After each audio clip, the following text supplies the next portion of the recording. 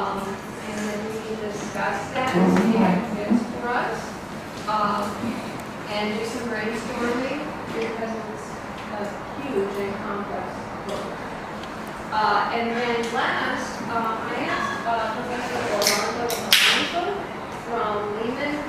Lehman is where our teacher education unit will be taking place. So he's going to describe how students when they minor in education, they'll be majoring in either chemistry or earth science, or whatever we call it.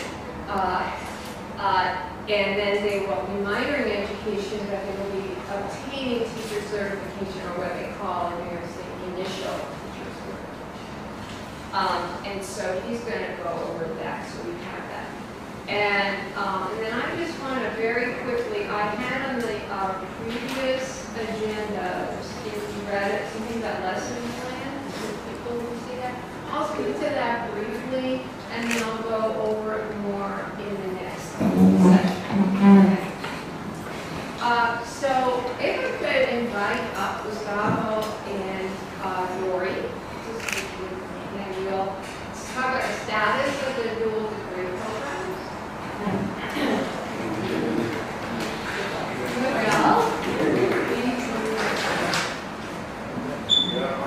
I'm not asking for. That's not a volunteer. What happened is that our dual degree expert, Professor Black, is not well, and so he wasn't able to attend. And I just wanted to let you know, I can't give you all the detail that he can give us, but I wanted to give your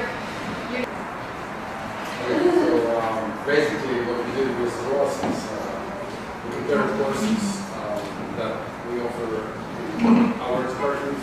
So I'm from Earth Environmental Special Sciences department. We compare people in degrees with geology, we have BA in geology, and then we also have environmental science, and we also have certificate program. We're talking with Ross more about program in geology and environmental science. So after we compared it, we found some discrepancies. And actually we adjusted a couple of courses, which is basically specific pathways, and they required certificate courses in order to change the certificate. So we sort of kind of fit in, so we have kind of courses which we can offer to Hostos students. both the pathways, of course, in their fit program. Right. So basically we compatible. It was independent of pathways. It actually starts with meet Atlantic Middle States reviews 3 years ago or something like that. And so basically just incidents of these courses. And as I recall, I'm not sure if with this third degree there's maybe 2 e-permit courses. Or either e-permit. Not the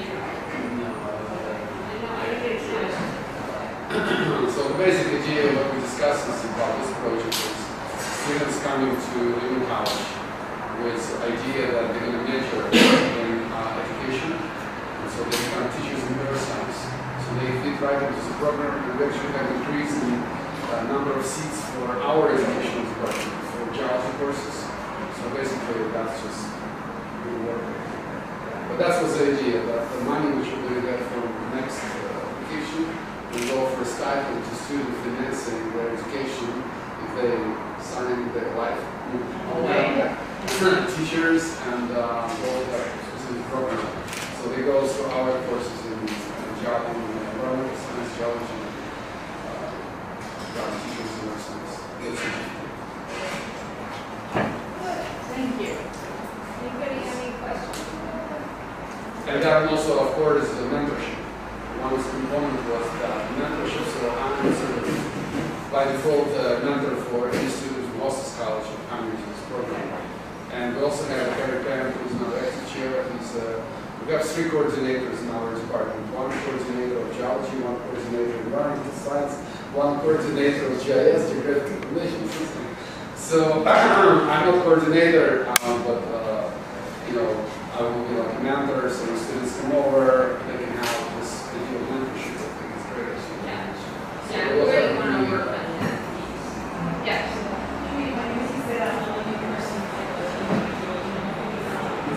I'm very excited about it. But as a counselor, I just was wondering, in terms of, you're saying that once they transfer to the unit, they could enroll in the teacher education in science. Are you targeting the students in the education currently, or are you targeting the students in the science currently? No. And can you do both? Yeah, this is what I do. When we come, idea was when we got from Hostos, because we have a shortage of good science teachers. So huge shortage. That was one of the winning points for proposal that Sarah wrote. Then idea is they go to this program, and the program is sort of streamlined in college. They take a certain amount of their science courses and learn. But those students are coming from your education department? No. Not necessarily. No. They can come from anywhere. It doesn't have to be from educational department. But they need to have specific courses, for example, math. They will have to be in the natural sciences part of it. Okay? They will not actually do education. We have early childhood. And this program is for K-12. So you don't have education per se? Yes, we do for early childhood. That's birth through kindergarten. So you don't have it for the regular system? So we don't have it for, like elementary, primary. Okay, but we do have little arts here for students who would like to pursue education at least. So I was wondering, is there any way, or was that not a part of Let me just step back for a moment here and explain the core purpose of the noise program is for strong STEM majors who are interested in becoming teachers. Okay, so they start out, they are STEM majors. They are science or math, so chemistry, environmental science majors with a minor in education. The minor in education starts in the junior and senior year at Lincoln. And we're working on and thinking about trying to maybe fit 101 into our foundations of education, maybe a bucket, and then they can have such experience and provide education, science, and medical experiences here that would help them make that connection. But the shortage also was, I mean, from the things that I read, was about addressing the shortage of minorities in the STEM. It's Right. short. Let me just say, shortage of minorities in education. Yes, I know. 7%. So in what way are we addressing that through the grant? Absolutely. Because our college is going to be, putting into Lehman primarily minority students. Can I ask another question? And I'm sorry that I'm asking questions 1, 2, 3, and just catching up. One of the things that I've seen from our students is that they might have the interest in science, and they have a very good background in math, especially the students that are coming from the Dominican Republic. But they are having difficulties understanding the courses in English, in science. So is there any way that we are addressing that need through the grant? Yes. And another question that has been raised by the Department of Natural Sciences as well is there any way that we can foresee in the near future that there could be a pre-course of introduction to science, pre-biology, pre-chemistry, so that just to solidify the interest plus the possibility of getting into that field? Okay, in the math department, I'm math and science department, and I don't know how many times they've done that here, but they did an initiative that was in August. And what they do is they would present a math concept one day, and then the students would work on that. And this was preparation for taking science. Okay? They would teach the math concept, and then teach the science concept that linked with the math concept in order to link these two pieces together, which even students at MIT have difficulty linking. And so we already have been developing programs here at Hostos addressing that exact issue. Yes. And that is part of our proposal. Yes. Oh, you want to? Yeah, I just thought that our concern was a language concern, not a concept concern.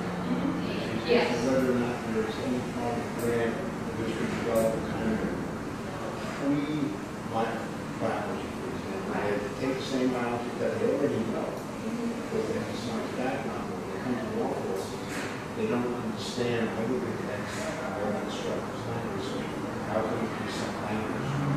Okay. I would say that is like a Hostos-wide science math. I mean, because this is what I hear from students. And we even have it in education when we're teaching the math and science methods.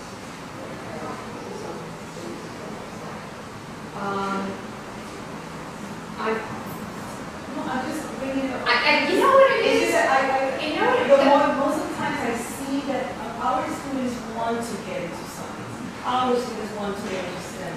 But that is holding them because they have no access to the science. They have no access to because of the language. So in one way, and how are we going to provide that? And I was Okay. wondering. Okay. But maybe that was my point. This year, we are going to have to concentrate very serious time on the mentoring program. Okay? And the mentoring program actually stretches across a very long period of time. And it starts with most of the students who think they might be interested in science and would have, and almost, what, 60% of our students are English language. So we have this is part of who we are. Okay.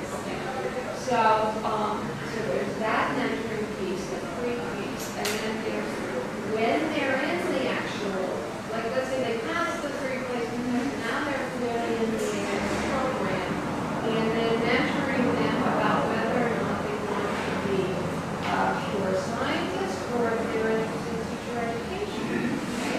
So you see it as providing two routes. Of course, noise will, the ones who go for teacher ed are the ones who will get scholarship money. Then there's a mentoring to help them bridge the transition from Hostos to Lehman. There's something called transfer shock. Students have a very difficult time making that transition, so we're working with our Lehman people to make sure that that the Lehman are students, and we want our Hostos people going to Lehman too. We want it back and forth. Can we agree with this? We want it back and forth. This is dual degree. This means it's one degree. It's not like they get half here and half there. It's not transferring credit. It's all in the Lehman credit. The degree actually lives in a dual degree. Then we have them going into education. And so they need to have mentoring on that. And then when they go out to be teachers, they're going to be mentoring because they're going to be in high-end schools. So they need mentoring at that stage to help them read a lot of help with retention and helping them, teaching them how to, manage a classroom and teach the material. And I'll be bringing this up later, but Noyce even also wants us to document their teaching effectiveness. Are the Noyce scholars better teachers? They want us to also look at that. So can you see how the mentoring is a really big years long. Is that okay? Yes.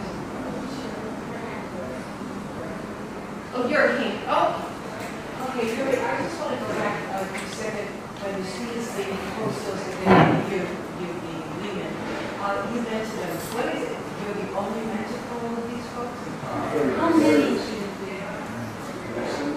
So we discussed that people who already were in the grant the first year, which is me. So I'm like manager by default, but then we recruit other members. So for example, Ed Chapel, she's also volunteer. You know, I'm sure $100 is enough to get here, but that people who continue with this certification, they become members. Like Moira, and then also Stefan, and other people who came in the second year, student, and so they. So basically, I think in our department we have 2 mentors. How many students are there? I think part of the implementation of the students will sign this program. If you get one of you this round, so this. Yes.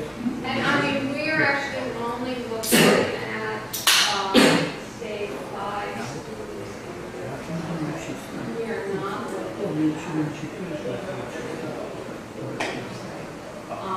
and then there's also things that can build on to the noise, you know. So that kind of helps. Your reaction. Yes. That's to mention, depending of how the development of the academic language in those students, or most students, between men and men, being coursework that they are doing using.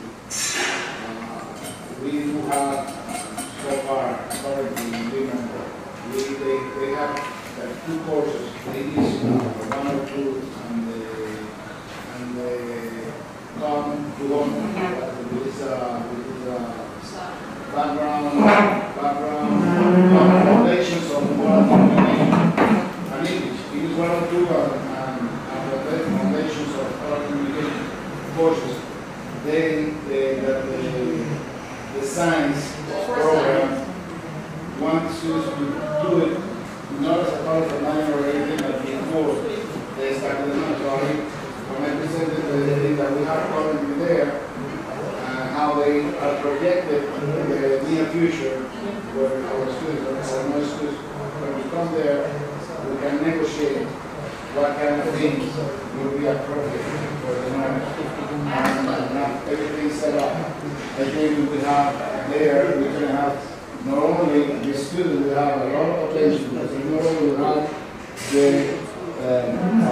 major advisors, but at some point they are going to have also the education advisors. We have a lot of advisors, as you can see. Thank you. I was wondering, this issue of the language is not only a language issue, it is a cultural and also the way that these concepts are taught. Definitely. And this is where it's not like they don't understand. It's like when the teacher, the professor, or whoever starts a board explaining the way that those concepts are taught here is different. And this is where the issue is. So even though there are these courses that I think are pretty good, it would be great to have some sort of course, or maybe on the scientific way of teaching, or maybe some sort of feedback so we can help them translate, like, okay, this thing that you used to teach in, I don't know, Dominican Republic or whatever, in this way, this is how it is here. So that clicks, because otherwise it doesn't, and that's what I think the issue is. And I mean, many times in my classes, I think about it like, okay, how do I explain this? So my natural way of thinking about it is the way that it was taught to me, right? Exactly. But then I know that here things were taught differently, and then, right? So who I'm teaching for? Like, you guys We have the advantage that many of our faculty here at Hostos and are living minority themselves, and therefore they can contribute to And welcome to all. I think it's a great idea. I don't know if would be. And you know, another option is, the students, you know, have, 120 credits or whatever, but we can do summer internships. The Noise will pay for summer internships. They will pay for academic workshops during the academic year. So, we could actually, as a team, pinpoint specifically, based, those points that they need help with because of cultural differences. Okay? So I think it's a great idea, and it would add a very innovative piece. I think part of the grant already has to organize time to time that type of workshop. Absolutely. To discuss what's the problem, students and teachers are basically coordinate, so then find some solution and move that way. Yeah. Yes. Yeah, sorry. So it's good suggestions for our future, but what I would like to, yes, of course, for example, we have Spanish, some classes in Spanish biology, for example, I teach, not Spanish, but I teach parallel, they say one. And also we have special institute, it's called Summer Institute and Winter Institute. And that is for chemistry, biology, and for engineering, some engineering stuff. So that is exactly what we do. We prepare students for next step. And it's no grading in this stuff, and they just receive free introduction. So, but this is good suggestions, and we can extend for biology in the future, maybe. So what's nice is we already have a foundation programs that we offer, and we can build on that. Okay? And I like the idea of pinpointing. That's something that they're doing in K-12 education, where they will do a data analysis on tests, and they'll say to the teacher, the students didn't do well in this particular concept. And then the teacher can go back in and teach that. Okay, so maybe we could consider that as an option of trying to, because we have people from a lot of culture. That's That's the beauty. Huh? That's the beauty of this. Yes, it is, absolutely. So, do we move on from the dual degrees? Okay, and I'm going to be talking a lot about the noise project and all that stuff going on with it. Yes. Yes. So, Yes. I want to give you the good news because we came from the departmental curriculum committee meeting, Okay. and in the department we approved the dual degree programs that they were presented by you and Ross. Right. In the departmental meeting, they were approved in the way that you present. Thank you. Okay? Thank you. Okay. So now you can go to your departments and say, Hostos has a pro. Okay. Yes. Good. Any other questions? Okay, I think the two of you can sit down. Okay?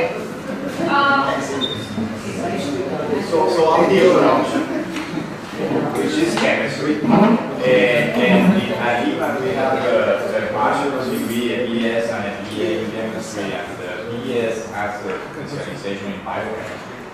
And we're playing with that. And we might change a couple of things, but it will be something that will help us. And for the moment being, basically we align the classes. The classes that students will be taking here are equivalent to what we are doing in terms of content. Is the same that we're doing at DEMA. So students will take here general chemistry and organic chemistry. First year general, the second year organic chemistry, and on that third semester they will get an increment and go and take analytical chemistry.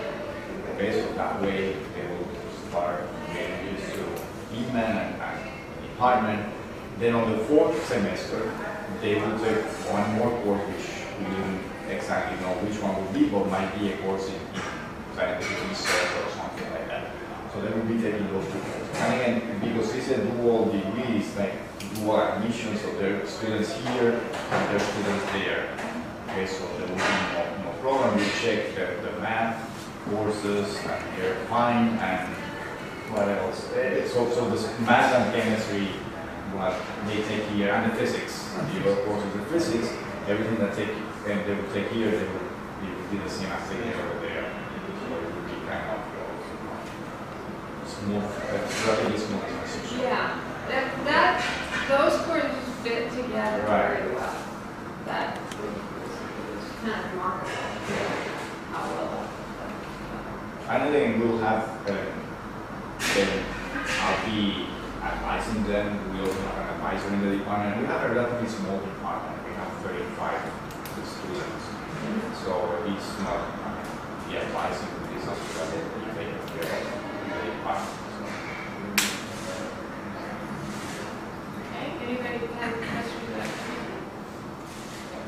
Okay, yeah, oh, that's right. They have to apply for transfer or it No, will be moved? it will be, there will be. So that information is going to be submitted to who over there? Well, as a dual degree, they, or as Ross describes it, is that they just, they're taking their courses here and then the same, they're equivalent to the Lehman courses. So it's as if they're taking Lehman credit here and then just moving into a different set of buildings. Okay, I'm asking because we have dual degrees, Yes. engineering and Yes. Justice Academy. With engineering at City, they have to apply. That's Even if they are going to that's accept. an And- articulation. No, that's a dual degree So program. They have dual? Yes, but they are going to accept them, but they have to apply. And with John Jay, they are going to accept it. They don't have to file anything. However, I need to submit the list to both the college. So in this case, to who I have to send information in order that the students be accepted. We aren't that far along. What we're going to be doing is, when we talk about the noise phase one thing we need to do is talk about, I would call the students at Hostos, because noise doesn't start until junior and senior year. So when they're here, they can do summer internships, they can do workshops with us, they can receive stipends, and all kinds of great stuff, okay, and wonderful experiences. So there'll be noise candidates here. And they will have to, we have to decide as the advisory council who would qualify as a noise candidate, okay? And then we would then, working with the Lehman people, with the education and the science people, then look at the people who say they're interested in future education and say, oh, this is person in this position to be a teacher? That's an important question, not just the grades. So there's, we'll go through a whole series of, applications and interviews and things between the two, between education and the science departments to choose the candidate. These scholars, okay, who get the big money. And we also need to know that those are students who are persistent, because NSF does not want to hear that we took in 5 people and only 4 got through. Vladimir and I sat and talked to John Duval, and we started to say, our students, that have this complicated lives, and she said, I don't want to hear it. She said, if you sign up for noise and you put someone in a noise program, you better be very confident in their ability to get to the finish line and then to teach. Okay, and I'll get into the details of that. The teaching part, right? I'm going to go through a couple things just quickly now. I just want to let you know we submitted our annual report. It's on our website if you want to read it. I received approval for the annual report from NSF, Terry Wooden, grants officer for our grant, and she was very pleased with it. And the Research Foundation, they approved our annual report, so we're all up to date with them. Okay? And I just want to do a quick.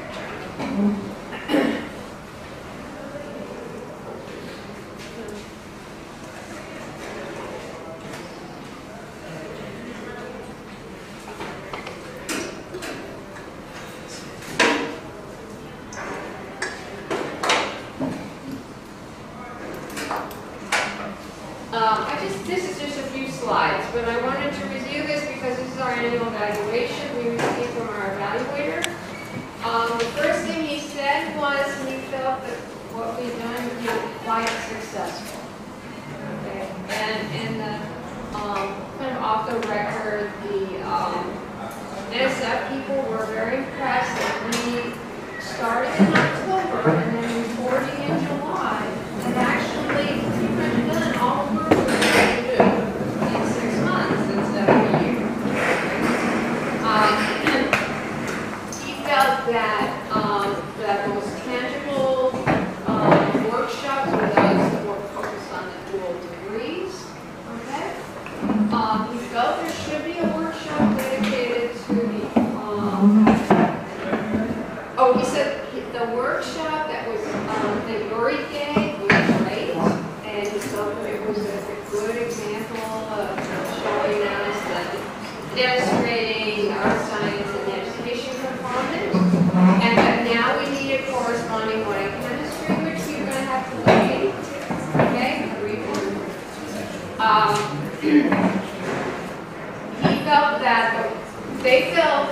The evaluator, Brian Baldwin, felt that the workshop at Black Rock Forest was a good illustration of how we could collaborate with institutions of higher education and field stations that would be good for our environmental science students.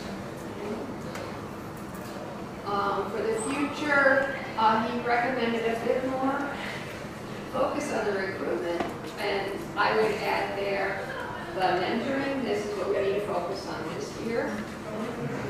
And he thought the website for the recruitment piece was a good start. But he, and this is something that came up recently also, is to harness the social media.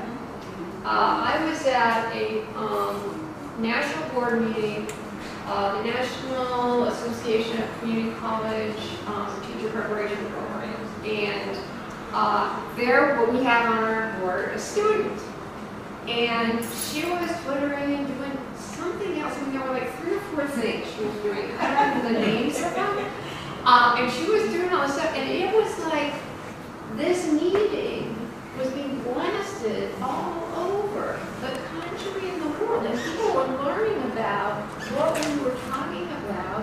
And we were meeting with people like the National Association of Community Colleges and National Association of Teacher Preparation Program, and and she was all over. And so I became a social media convert, not that I'm doing it. But I really I feel this is an excellent, this is the way we're going to get the word out to the students and make this attractive to them and to promote the program. If you haven't seen it in action, you might not get it. But when you see it in action, it's pretty amazing. Okay? And I think we would have to assign someone much younger than me. I mean, we need someone about 20 years old who would, maybe Lamar could be our social media expert. I'm certain. What are the other things? There's Twitter, there's Instagram. Instagram. That's only pictures. But what's the other? YouTube? Yeah, YouTube for videos. YouTube. There were other ones. She was. I mean, and she was saying, I don't really like that one. And then she goes, I like this, and you know. What's that? I don't know. So, yeah. So there's. So I this is a great thing. The problem is we can't get. I know everybody's ready to eat. Last thing is, we can't get the word out until we have the degrees on with New York State and with CUNY on the Chancellor's report. So we cannot get the word out now, right? But we can propel all the infrastructure to do that. So, in general, he felt that it was an exceedingly successful start. So, I think that's, here, I'm gonna close that, there. So why don't we, have lunch, because I can feel people kind of getting Yes. Before we go to lunch, could you just clarify for me specifically what you mean by a dual degree? Okay. Dual, there are articulation programs, which is very typical. That's where you have an agreement that this course equals this course, and then there are problems with that because often what happens for community colleges, a senior college will sort of change things and not include community college, and you know, sometimes we have a disconnect in that with some of our articulations. So the dual degree, and I wish Ross was here because he's so articulate about this, but it literally means that it's a single degree, okay, which is all the courses they are taking here at Hostos are equivalent to a course at Lehman. But the students will get an associate degree. They will. It's kind of like a BA, MA. Yeah, okay. I mean, that's kind of an example of how, you know, where you, when you register, you kind of, that's the best example I can think of. You know, so yes, they definitely will graduate. They'll get to go to graduation and do all that. But they will actually be 60 credits into their degree.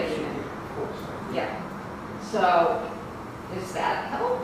Yeah, because the reason I was asking is because currently there has been some talk on our campus, Hostos, comes from the Texas system, Yeah. where what they've done is create a world where it doesn't matter where the student is. The student, say, for example, starts at a community college, takes a course, transfers over to a senior college, and as soon as they get the equivalent of 60 credits, they automatically get the associate degree from the community college while they're in the senior college. The advantage to that system is that nobody loses the student or loses the credit from the student.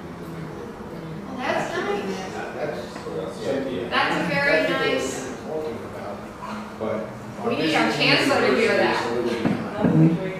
That would be really, would be great. But it hasn't gotten there yet. But he's talking about it. But that's something that maybe could be brought up at the university senate, faculty senate, maybe. You know, I know Sharice is an alternate member. I mean, we can start floating that idea because that would help the retention and completion rates for our community colleges. Because, you know, what happens? Our best students, they leave halfway through, you know, and so then, you know, we lost, and then we would lose. That's wonderful. That's a wonderful. Yes. I have a question. At what point in the associate's degree or in community college decide what they want to be in the school program? We have to decide that. Okay, that's that we have to come up with that. I want them to sign a contract, okay?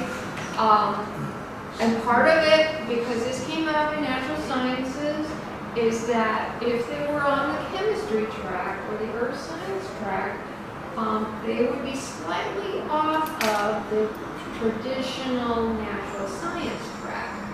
So if they were on chemistry, we would have them sign a contract and say, we want you to be aware that if you go back to natural science, you are not going to have, you're going to have to take a couple extra courses. And these are the courses that you have to take. So that they're aware up front. Does that, Francisco, yes? Yes. We want to make sure that they're aware of that. So that, the students do that shifting around. I personally have some ideas on it, and I think when we talk about brainstorming for the phase one, we can talk about that. Do you have an idea? Well, I was going to say, because if to answer our faculty, our colleagues' question, if we wait for a semester, that's a semester, because they're taking they should have or be almost finished with the developmental courses that they're taking. So you've got a semester that's really in limbo. By the time you acclimate them into the second semester, what we did with the teacher academy is that from high school, or wherever the student is, GED program, or whatever it is, that student is signed up for the teacher academy. We're going to have to say from Jump Street that you're coming into this program. We don't have the luxury of a semester if they're looking at 60 credits and they have to do this right away, assuming that they're not going to fail anything. But now, how do we get to know them as students? If they're going to be persistent, if they have that ability. right, no, I don't want to sign them on as candidates in the first semester. I would even like to suggest that they qualify when they pass all their placement tests. Because that is their biggest obstacle here. And once they pass the placement tests, then they will qualify, plus some other stuff. Okay, GPA, whatever. And also you then have they to see the attitude. Some of the other, you have a good point. In the summer, before the semester starts, you have a boot camp or you have, something intensive where they're doing some chemistry, math, or whatever it is, so that they're acclimated to the college, acclimated to the program. You get to see something. Yes. It's just a thought. It's just a thought. But I think we should use the summer more than waiting until they come in. Oh, no, absolutely. We have, my vision is they will be doing summer internships every summer as soon as they're a candidate. Okay. Okay. Now, we can discuss, do we want to have 3 candidates? Do we want to have 3 candidates? Okay, do we want to open it wide in the beginning and then start narrowing it down? Or do we want to put some requirements in place and open it up and then narrow it down? I realize you want to wait until the brainstorming session and everybody's chomping at the bit to get something to eat, but I'm just thinking in terms of, as you already brought up with the idea of mentoring, we start from Jump Street mentoring these folks before they come in September. We utilize that summer, Absolutely. Totally underutilized. And, what do we mean by mentoring? What do we mean by having this, for lack of a better word, a boot camp or summer intensive? What are we envisioning? And I think we start with a smaller cohort. We're not going to get scared with that. There aren't actually huge numbers of people in the science department, right? So so we're not looking at a massive number. Okay. But what I have a kind of sneaky plan, a sneaky idea. And we have all these allied health students who come in saying, I'm going to be a nurse, I'm going to be a radiologist, I'm going to be a dental hygienist. And they're very career track focused, okay? Then they go through these courses, they are not accepted. And they could be very good students and not accepted because there's only a small number of seats. So I think, bam, come in and say, here's another career track, okay? It takes your love of science, and it gives you a job, that you aim for. Do you see that? I see it. I'm just thinking that nursing and teaching are apples and oranges, but I know. I don't want to belabor everybody. No. And that's where I always come back to, and because I'm on the the disposition is a critical component, okay? Teacher disposition, whether you're a good teacher, right?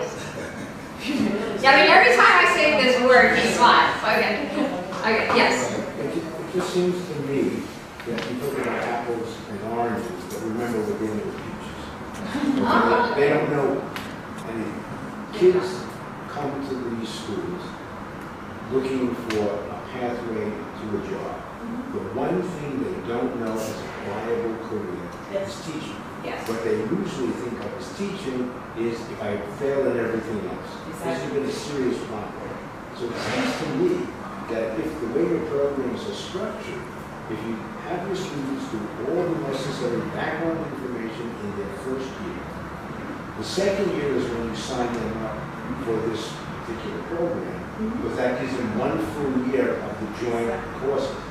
You utilize the summer in between, get a workshop going, where you begin to take those students who are expressing an interest in STEM and bring them to an intense workshop where you talk about the benefit of teaching as a viable career in the STEM areas. Because I run into the same problem with our senior college students. They don't know that.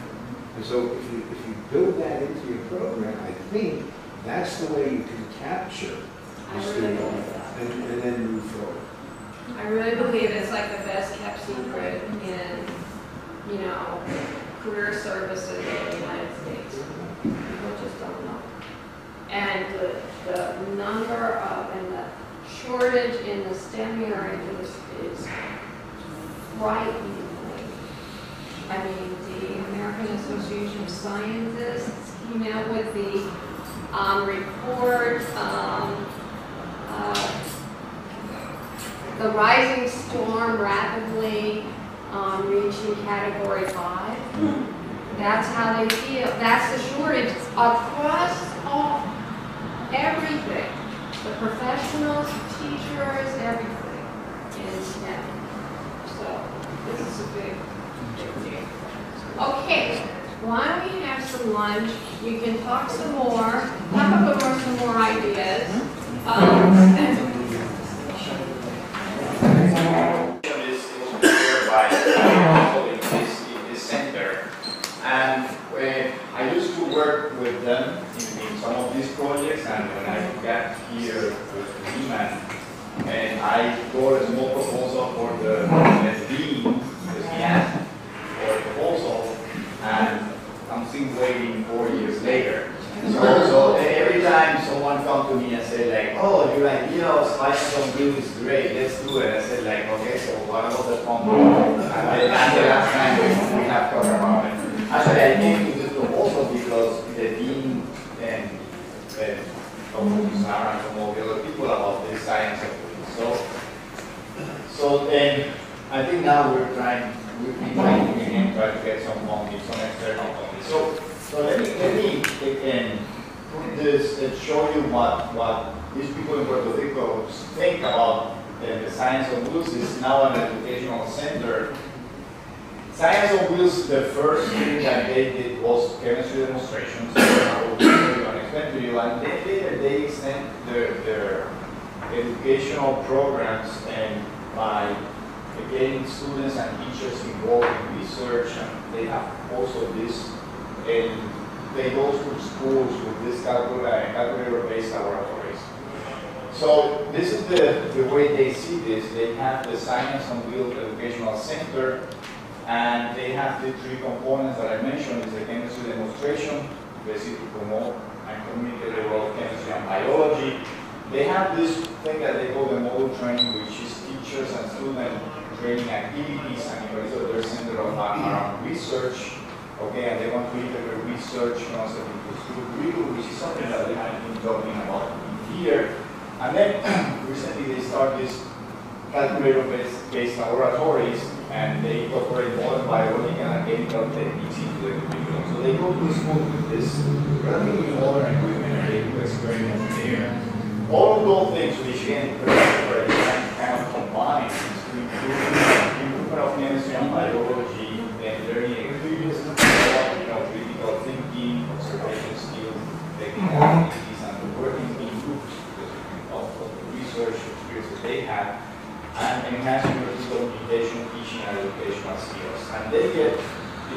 initially, this is the local science news, and again, it is called science news because they have a bus, okay, that all the equipment go to the schools, okay, and so that was the, and initially it was only this demonstration. At the moment, they're funded by the Puerto Rico Department of Education, and they have some external funding from some pharmaceutical industry, Pfizer, and I think Amgen, biotechnological industries. So again, this is what they think is, it was established in 1991. It's a center of offering innovative and science experiences for K-12 teachers and students. And one more time, it's enhancing their interest in science and awakening curiosity, chemistry, biology, geology, physics, and mathematics. They keep expanding. They start in chemistry because the PI of this project is a chemist. So they start with this chemistry demonstration. And basically, I'll show you some pictures. They will have this interactive demonstration in chemistry and physics and biology with the idea of showing kids in school that science is fun. Okay, and they do this demonstration, and they have designed the demonstration so that they can be adapted at any level. So they go to kindergarten and they do these demonstrations, and then they do something else for guys in kids in high school and so on. And in terms of chemistry, these are some of the demonstrations they do. They have these core cylinders where they have acid-base reactions. They will see all these changes in colors, and they will explain to them what is happening. Oxidation, reduction, reaction, the composition of oxygen and peroxide. They show them what is specific heat, and you can measure that, and how it's associated to different material, combustion polymers. They do this polymeric synthesis where they get this slime and all kind of weird things. And then they look at changes in pressure and temperature, show them some ideal gas law, and try to correlate that to what they're doing. And this is one of the favorite, the dry ice demonstration. They do that, and they also are using this liquid nitrogen.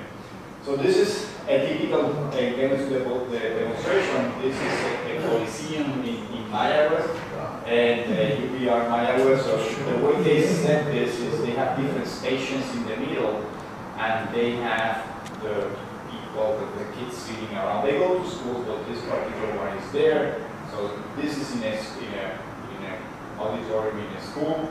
And you can see here you have this acid-base reactions, and they put some liquid nitrogen, and it looks really interesting. And recently they did what they were supposed to do with us at Lehman, or Wisconsin, at Madison, jumped into the idea immediately, and they went and did they call it a show or a demonstration. They did that in Wisconsin, okay, and this was something that came out in the press. And it was the first time they were presenting this type of demonstrations in the United States, and they wrote a proposal and they got funded, and they got funded from NSF. What was that? When? This was last year. Do you know where it's going? I don't know how this got, but everything is, well, this is the, yeah, so I mean, this is like, there is money waiting to be collected. Yes. I mean, for this type. In here you have this demonstration they did in Wisconsin. So they have this thing where they put some hydrogen and then some fire. Balloon. Yeah, balloon, right. And here we have some other stuff that you can imagine. Now, who runs this? Well, that's an interesting thing. This is being run by undergrad and graduate fellows, and they're paid for that. And here you see in the different years how many students are running this. You have 3 undergrad and several grad students. Okay, and this is the from 91 to 08, from 09 to 13. This is the demonstrations they have done each year, and this is the students and teachers that get involved in those activities. So after that, they got really crazy, and they started doing this crystallization competition with some people in Granada, in Spain. Okay, there is a really good crystallographic group there. So I think they went to Puerto Rico, they were were having some events in the beach, and they say, let's do something, let's do a crystallization competition where students will give all the materials, and they will prepare these crystals, and then they will be competing who prepare the best crystals, the faster crystals, and that's the group that was participating there. Okay, so you see, they were having 2 competitions, 10 schools participated, and 175 students, 60 teachers. And the other thing they have been doing is visiting schools, and so they go to schools, they do demonstration, and then sometimes they go back to some schools and talk to them about different topics.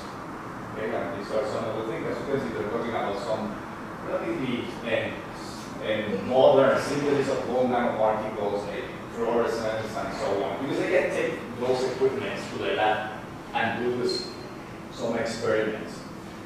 So the second thing that they have been doing is this module training, teachers and student training activities.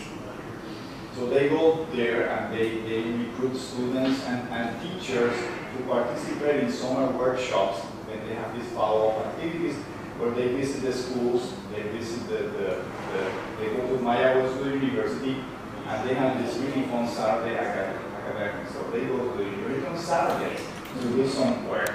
Okay, and basically the summer workshops are focused on trying to link the science courses that they're teaching and research. So they tailor some research, they get involved in some research programs, and then they get all this equipment that the university will provide in order for them to do the experiment at school. And here are some of the topics that they cover in those workshops. So you have some crystallization things, some catalysis, a whole bunch of nanotechnology, and because there is some proteins formation, some Brownian motion, and so on. So they cover a lot of things, and what happens is that some of the professors at the university will kind of volunteer to do this kind of work during the semester, during the summer, and they cover different topics. So they have experts on each area when giving this summer workshop. There was 103 teachers participating and 86 were women. This is a follow-up. So after you get this summer, then you follow up, and then you have more in the introduction to nanotechnologies, more crystallographic techniques. And again, this is because, well, they have this collaboration with people in Spain, plus they have an X-ray machine in Puerto Rico, so they can do their own crystal determination. They have this other thing that is called the teachers teaching teachers. That's something that came with Wisconsin now. So we have something related to that. And again, here we have 19 teachers participating.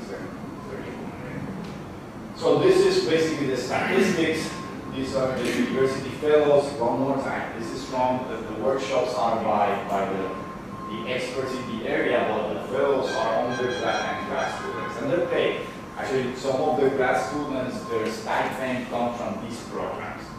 So I used to have grad students, and I would always send them there because I didn't have to pay. So they will take care of them. And so here you see the teachers that have been trained, the schools that they have visited, and the students that they have trained. Okay, so some of the additional perspective, and teachers can modify the curriculum trying to incorporate these modern topics and the applications. And 106 public students, high school students in Puerto Rico, public students particularly participated, and the data show that the schools, that the students that came from those schools, the people that went into the university went to higher than the people that didn't go to those workshops. So I mean, if I look at the chemistry department is huge. It's like 300 students. Lima we have like 35. There we have 300. Before 1991, the department was like 50. Okay, so they start going to schools to recruit students. So they get involved with this demonstration and this workshop. And the other interesting thing is, as I mentioned, the grad students are the ones running this, and so they're TAs, and they have the measurements of how good are they as TAs, and they do much better than others. and that's based on the student evaluations and some general chemistry examinations that they take. So they not only do this work, but they get trained as TAs. This is another thing that they're doing with Wisconsin research experience for teachers. They spent 6 weeks on campus and intensive professional developer program. In 2012, so for last year, so they started with Wisconsin. They have 5 teachers from Wisconsin and 6 from Puerto Rico. They all got together and it's from research. And they were funded by NSF, and so they spent 1 year in Wisconsin and 1 year in Puerto Rico. Probably they should spend it on Puerto Rico, but connected to that, they have these research and real programs, which is research experience in undergrad institution. It's an NSF program, and they have 3 grants.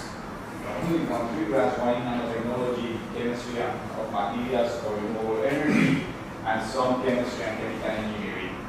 The thing that is important is that the UPR Maya was the engineering campus in Puerto Rico. So that's why all this business of nanotechnology, materials, renewable energy, and so on is a very, very important topic.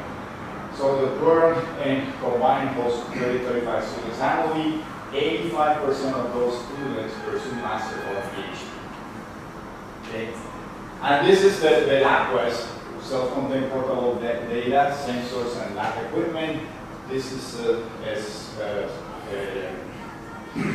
UV vis spectrophotometer. Do you have this equipment here? Yeah. I mean, this is nice. As we're using it over there, in Lehman, but they go to school with this equipment, and they have different experiments. This is one they do. They prepare these nanoparticles, gold nanoparticles, by combining this reagent.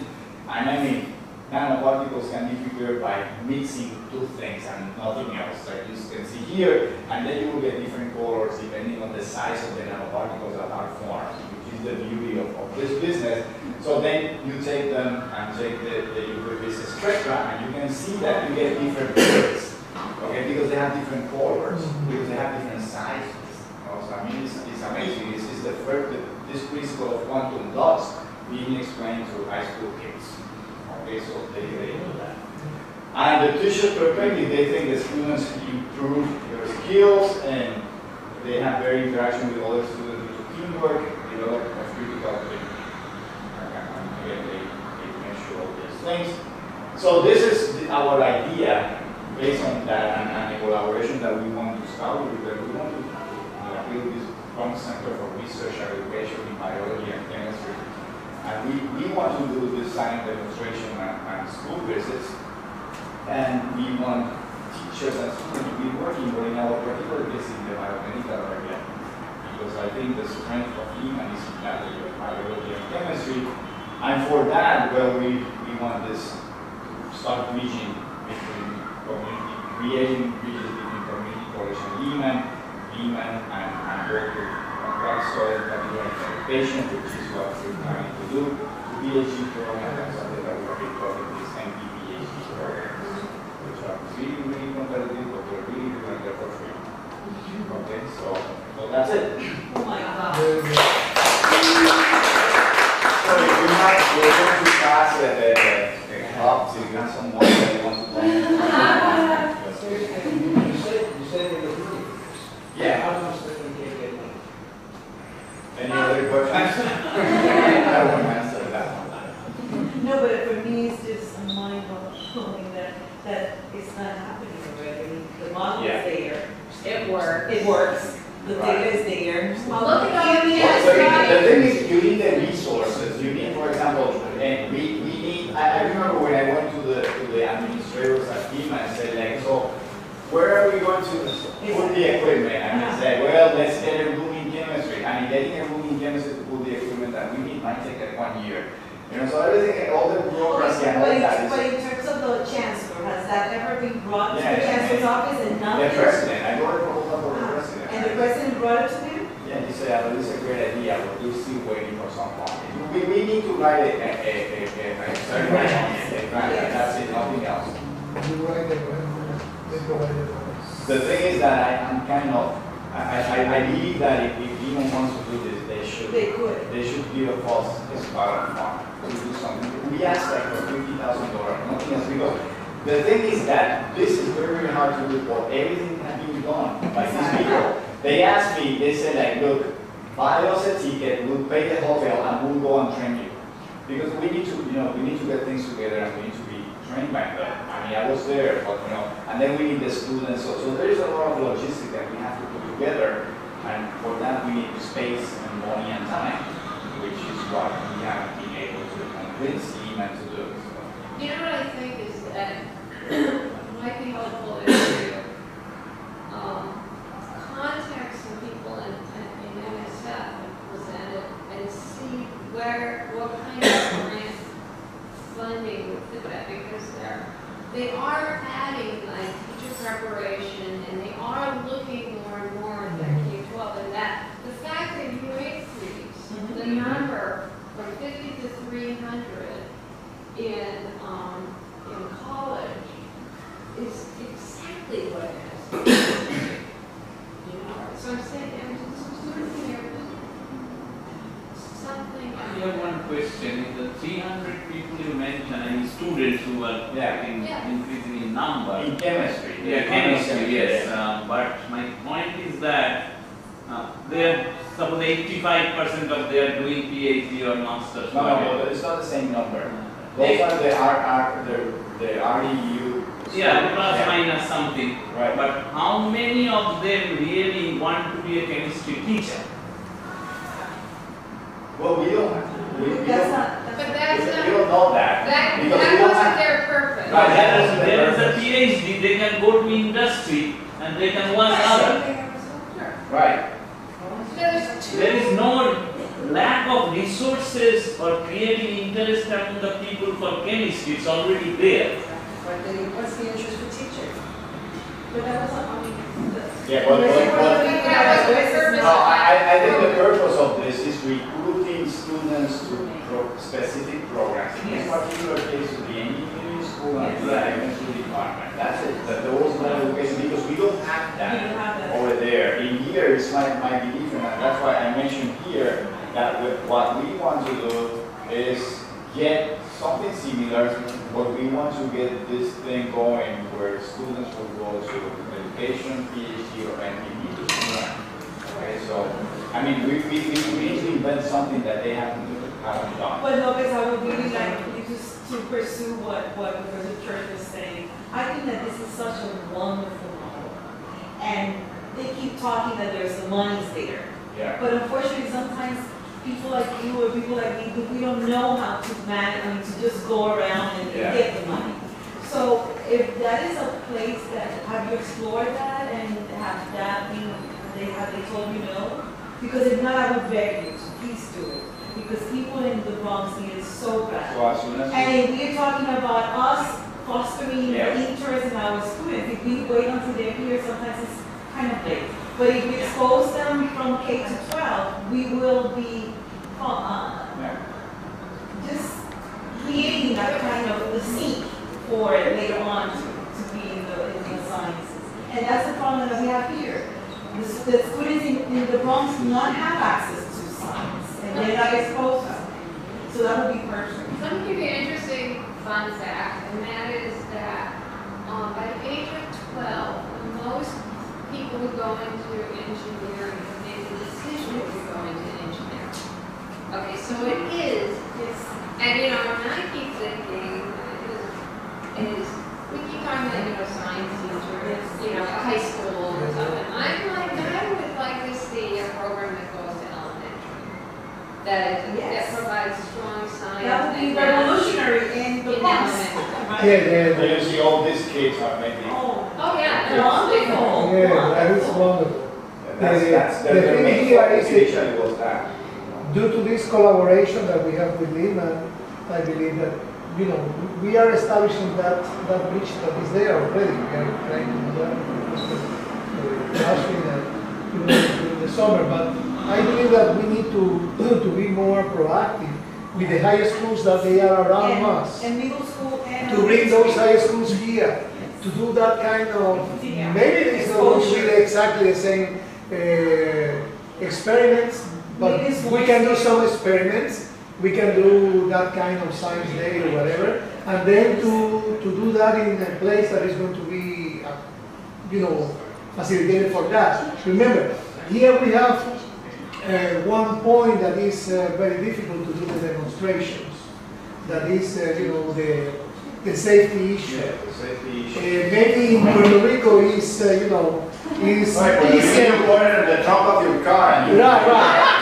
And there you have that in the gym. put some equipment But in here the you trunk of my cannot do car. it. I mean, no one No, cares. they are going, but anyway, we can find demonstrations, That's not what exactly the I'm same, saying. but very Small similar groups. ones, and with smaller groups, and little by little, and we are going to repeat 1, 2, 3, and then little by little, we are going to be reading the students.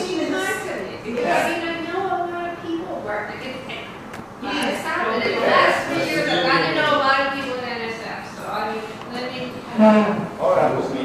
you know, Benito, see, please, please. Talk to my chancellor, not my provost or something.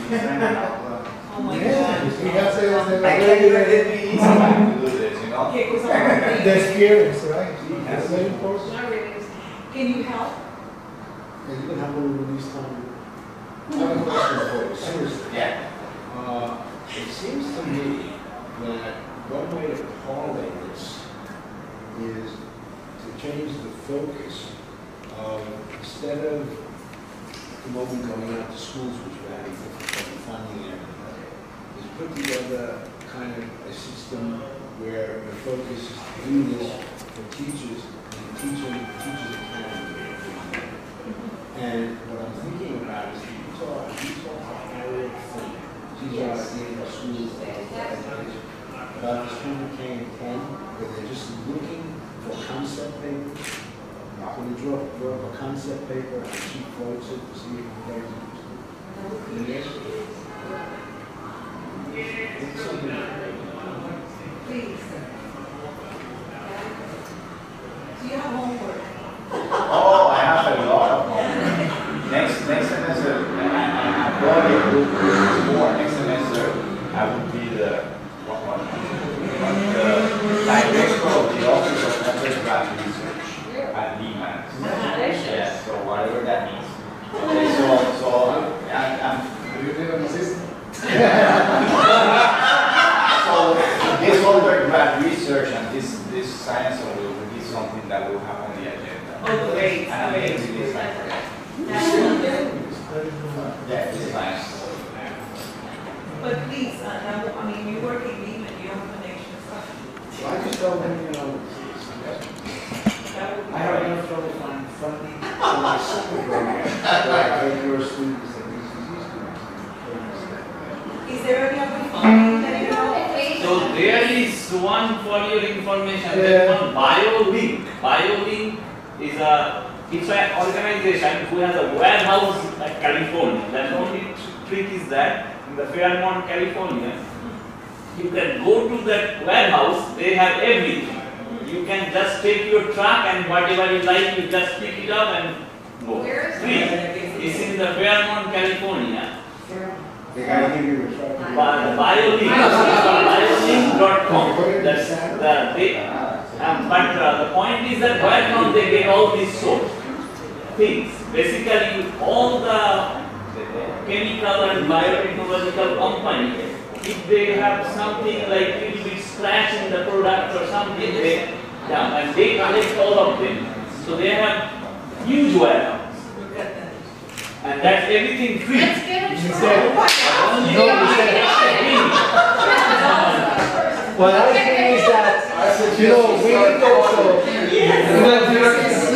this is a project that can be, you know, made a reality if we combine efforts. It's not only Lehman.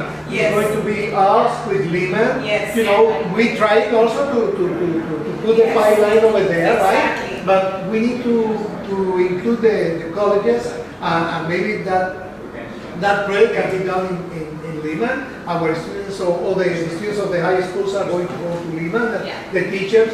but there's some, link that is lost. I don't know which one is.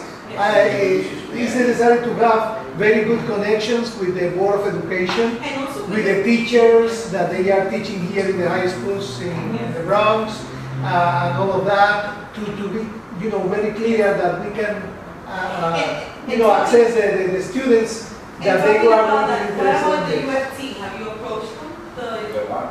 The United Federation of Teachers? The thing is that, let me clarify something. I'm a scientist, okay? Right, he doesn't have time for that. Doing some education now, but I'm a scientist. I'm in the lab all the time, just teaching, Yeah. so, So can I suggest something? I'm not a scientist out there. Yeah. I've never, but we can collaborate. But I think that what I could, and many of us can bring to the table is our desire for the Bronx to be better. And our desire for our kids to have a better chance in life. So I'm thinking what I'm hearing, you were saying $50,000, right? That sounds nothing compared to sometimes the politicians give $75,000 for workshops here, or, I mean, if we bring this proposal to even Ruben Diaz, the board of president's office, who knows? This will be so good for the board. Why not? To combination of politicians. So just, let's talk to the president, because if just like Fernandez was saying, between Hostos and Lehman, we could give something back to the community. That would be the feeder for your program. How good could that be? Exactly. And I'm even thinking about the summer camps here. They give so much nonsense to the kids. If we could expose them to 2 or 3 of those they're going to be fun. experiments, how wonderful would that be? So we will stay in touch. We'll push Fernandez and not that Fernandez, not your Fernandez. He's not But the other Fernandez there needs to be that Fernandez there, Yes, Matos here, Fernandez and Matos. they need to be. Well, that's wonderful. Thank you for sharing that. We need to I make just- it a members item. Members, I guess. We mean. Thank you. No, I mean, when I hear that you went from 50, chemistry students in the college to 300 from having done this in the school, this is exactly what it is. Like Noyce and the NSF people are beginning to recognize. Like I just found out the ATE has a teacher preparation line, and that nobody's applying for grants for that line. Hello, we've got another opportunity. So, ATE. I don't know the details of it. I'm going to investigate. Okay, because when I saw teacher preparation and NSF and science, I went, okay, this is, science something. Yeah, yes, I will. No, I need to say, in the past, what we were doing was going to the high schools, the professors from here, going to the high schools to talk. Right. But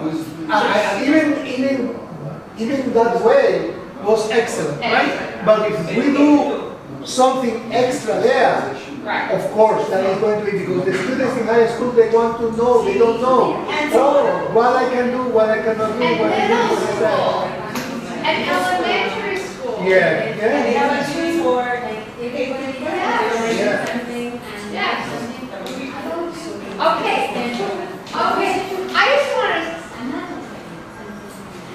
thank you. Because there was something that worked. This is what we want. Okay.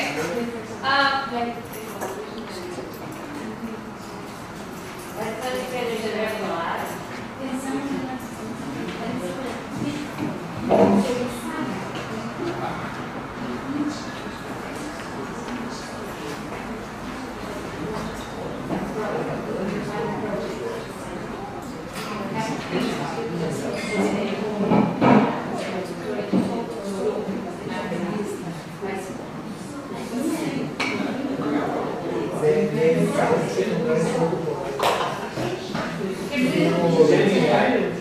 Sorry.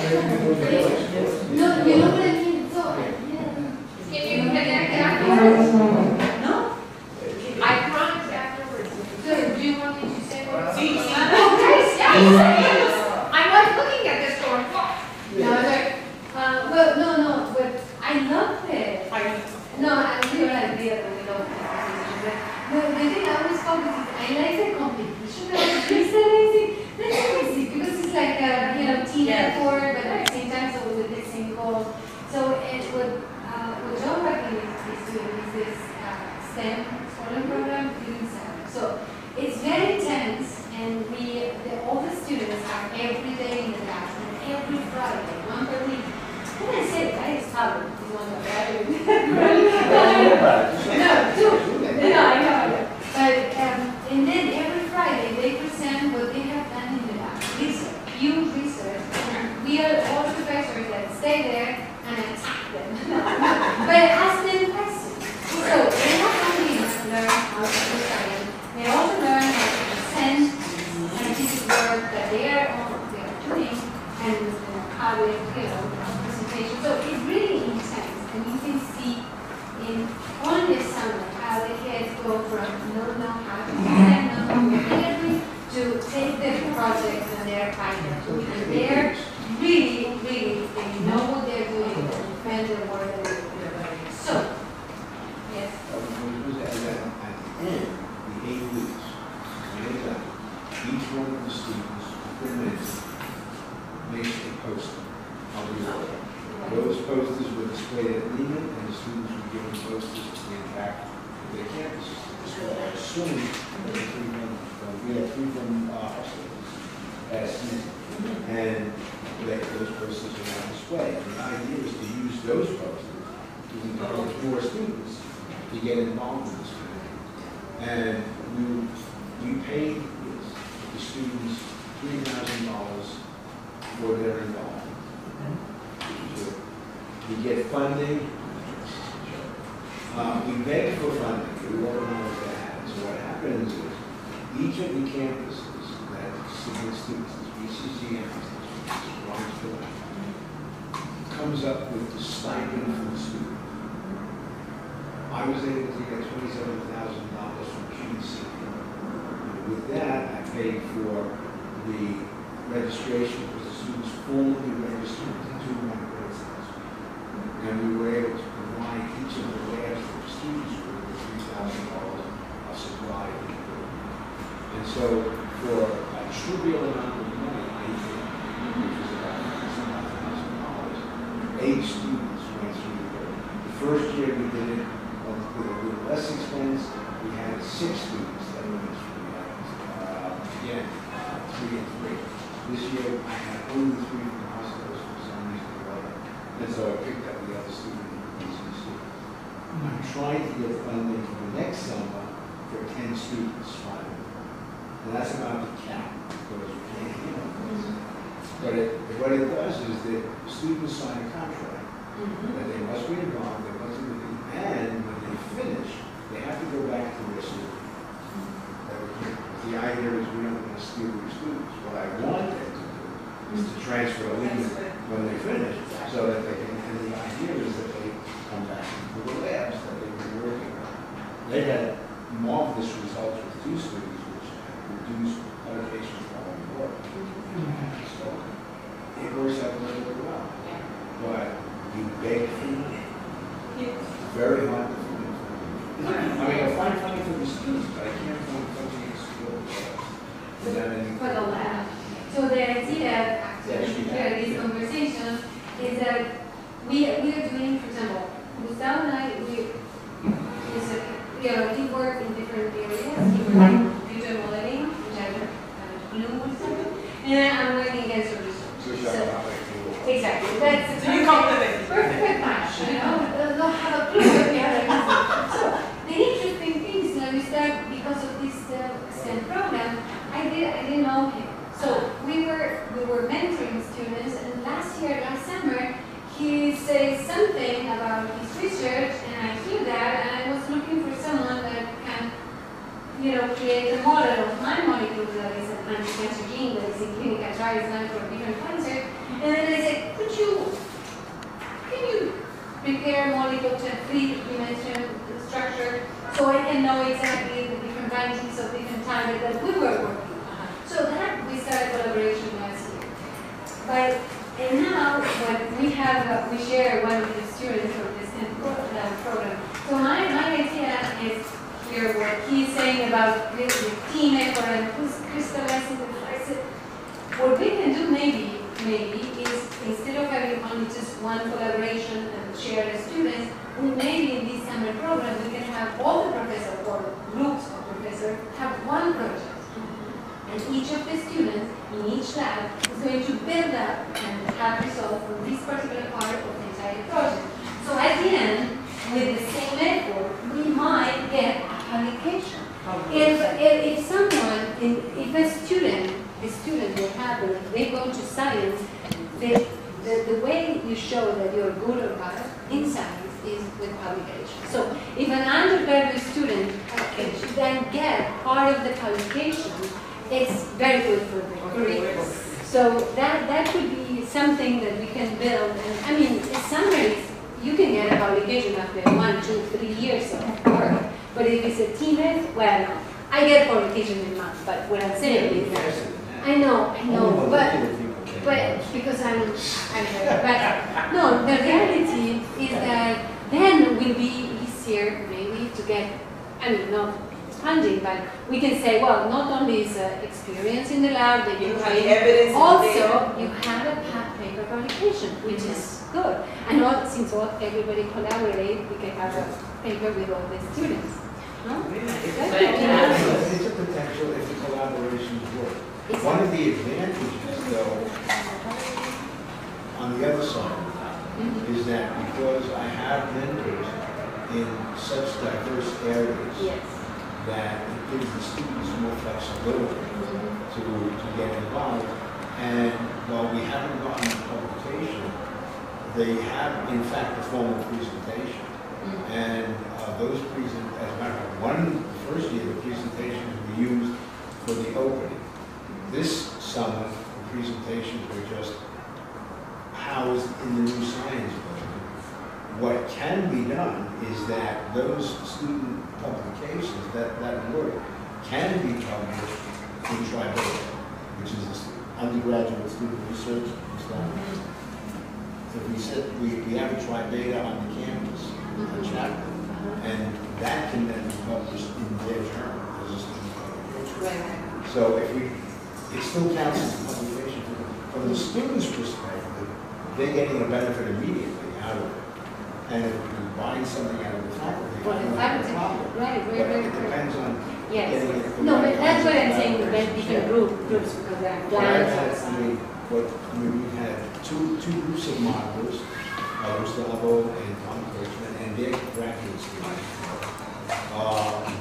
Cancer research.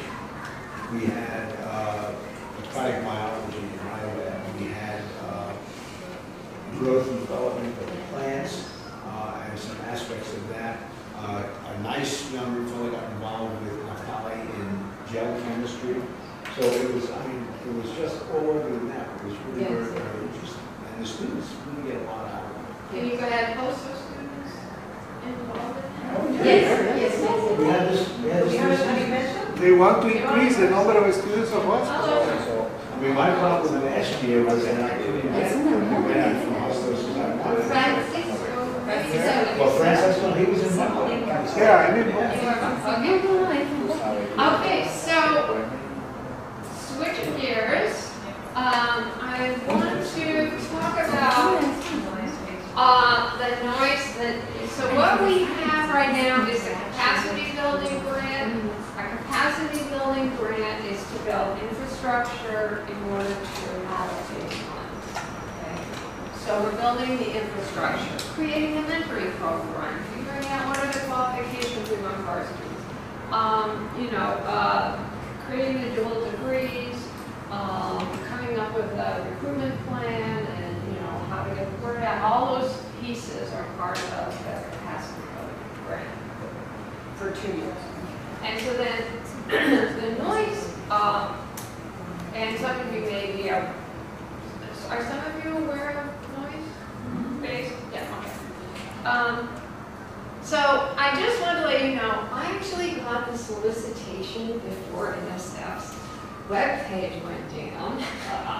And I can actually send you, I have a hard copy and I can scan it and I can send it to anybody who wants a copy of last year's solicitation.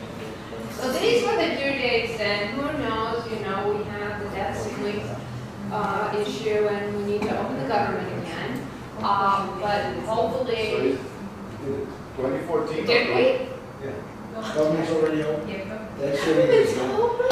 Going outside at church. I was working too hard on this. 2 days ago, it was 2 days ago. I was working too hard. I was just like, I was realization. Okay. I'm so glad to hear that the debt ceiling was raised. Please tell me. The debt ceiling? No, that was not. That hasn't been worked out? No, it's been Within 2 more months, they're gonna be. Oh,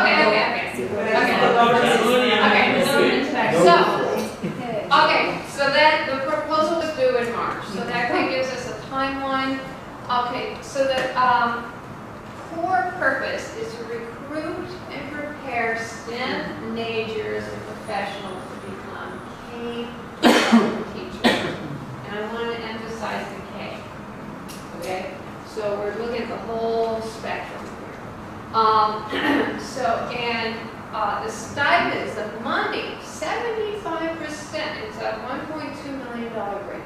75% of that grant must go to students, at least. And when I spoke to Terry Wooden, she said like 80%, you know, like that's kind of what they want to see. Then what happens is the stipend recipients then are required to complete 2 years of teaching in a high-need school district for each year's support. Okay, so yeah. So okay, so they now all of our schools are high need. Okay, in New York City, I believe. Because there's a district, okay, and within the districts there are high need schools, therefore the district becomes a high need school district, okay? So, let's see, so we can only provide the scholarships for juniors and seniors in college, so they're not going to happen in Hostos. The scholarships, and they must be majoring in a STEM program. We can do the summer projects, all the summer projects that people were talking about, we can do them at Hostos in the freshman and sophomore year. Prior to that, we can do the preparation, the math, you know, do exciting science and all of that. Recruitment efforts should be designed to recruit individuals with strong STEM backgrounds. Who might otherwise have not considered a career in teaching. So, you know, they recognize that this is the best kept secret, that people don't know that there's this huge shortage. The reason we chose actually chemistry and the environmental sciences, those are the two areas that have the greatest areas of shortage.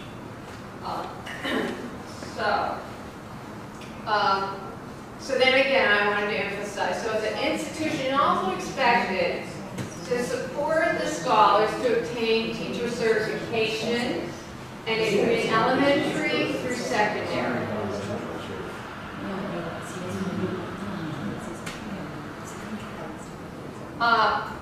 Now, they want the teacher education program and support system to be evidence-based.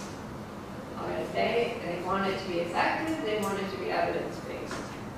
Okay, so this has to be research-based strategies for teaching science that work, that students learn more, okay, through using these strategies. Teacher support should be available throughout their participation, as Rosa said earlier, in noise and continue after they complete. Okay, so we keep following them while they're teaching. We don't let go. We don't say, okay, see you later. The program activities for scholarship and stipend recipients may include the early field experience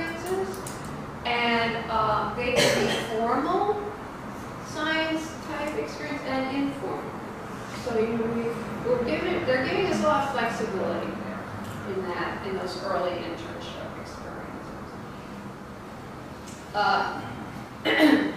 The project leadership has to be both STEM and education, and they have to work with public schools.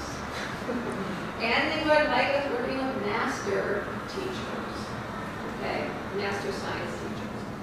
I think this is a kind of, there was, I think when noise came out, what happened is educators went, gone, and they all jumped in and kind of forgot to bring the science people in, you know?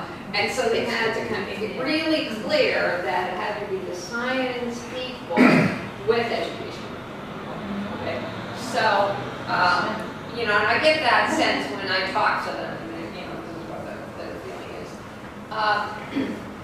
And again, here we see this again, significant participation from the STEM faculty in the leadership of the project. Okay? So this is not an education. Education has to be there, but again, it can't be the leaders. It can't be the, you know. So, you know, who do we have as the PI, the education person? But that's another story. So, but that's okay according to them. Again, we have to have STEM discipline, we have to have people. I literally took this off of the solicitation almost verbatim because how I approach working on a new grant is I literally take the solicitation and I just bullet it out almost verbatim so that I don't lose any piece, okay, of what they want. All team members need to play key roles, and they encourage the 2-year, 4-year partnerships.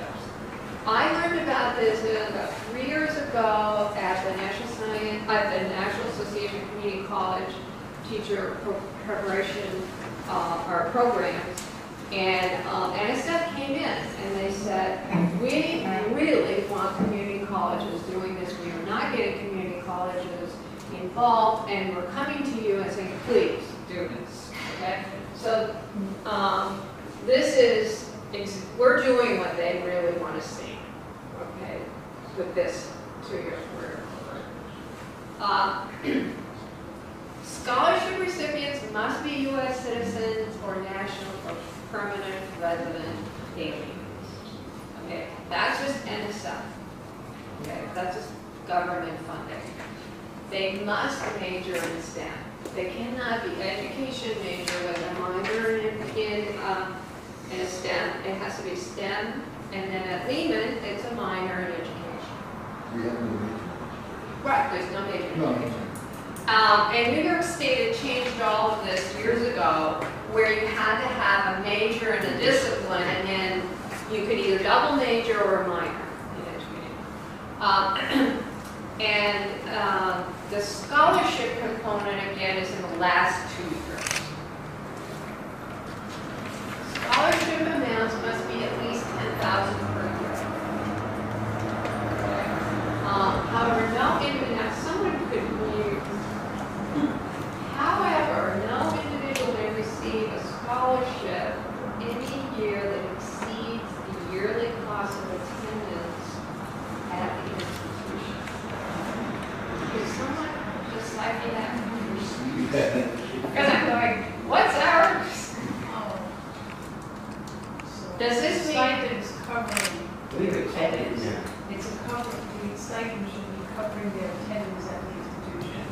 The cost. The cost of attending Yeah. that institution, that's what. That's the intent. If the tuition is $3,000 at Hostos for a semester, or $6,000 for the year, the student cannot receive $10,000. Okay. In order to see- But then why does it say amounts must be at least 10,000? At least $10,000, because the student, if, this is for all colleges. No, I understand. I mean, Vanderbilt has one of these. Right, so if they're going to NYU, And it's going to cost. it's going to cost you like $30,000 or $40,000. I just see this as conflicting statements. No, But that's why they. No, because it is saying it must be at least Exactly. And then it's saying, However, oh, thank you. I knew the scientists would get me further than one. However, okay, so we can cover their tuition, their books, their summer trips, their lab materials, all that stuff. We'll have lots of stuff. Your cap, total cost of student in any given year. Yeah. Which means tuition, books, registrations, and fees. That's what Okay, for the student. Right, okay.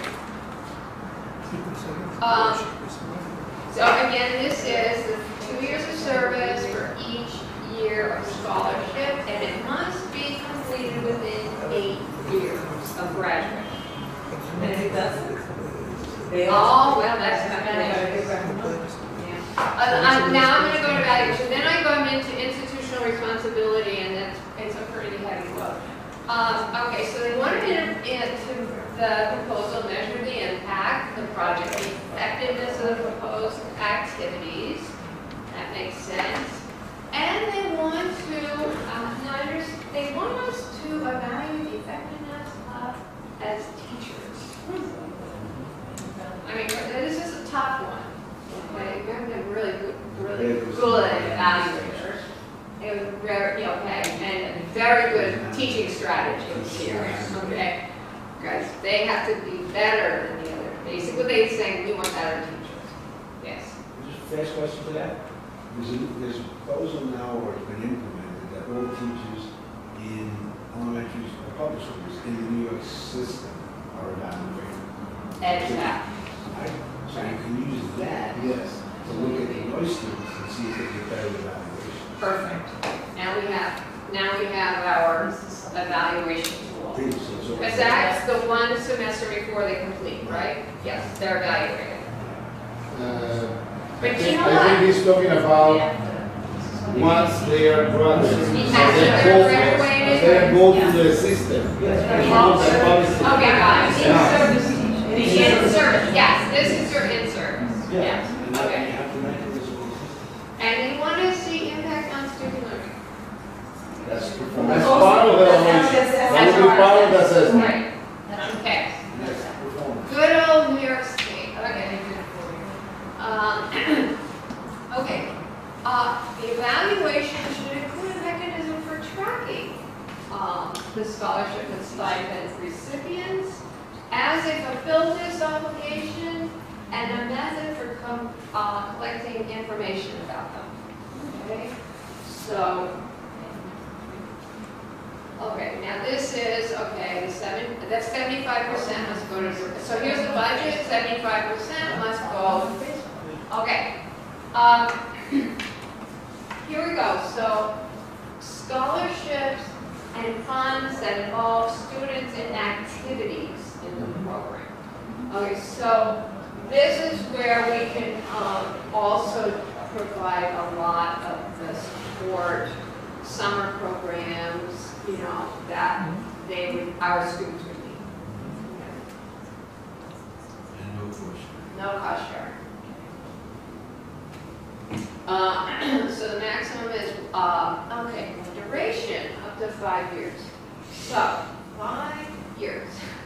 Now, this is critical in when do we say that this person is a noise candidate and when they're a small, we have to, because and this is why I'm saying I think we should consider having a requirement that they completed all their pass all their placement, because then they can complete 2 years of coursework towards their degree.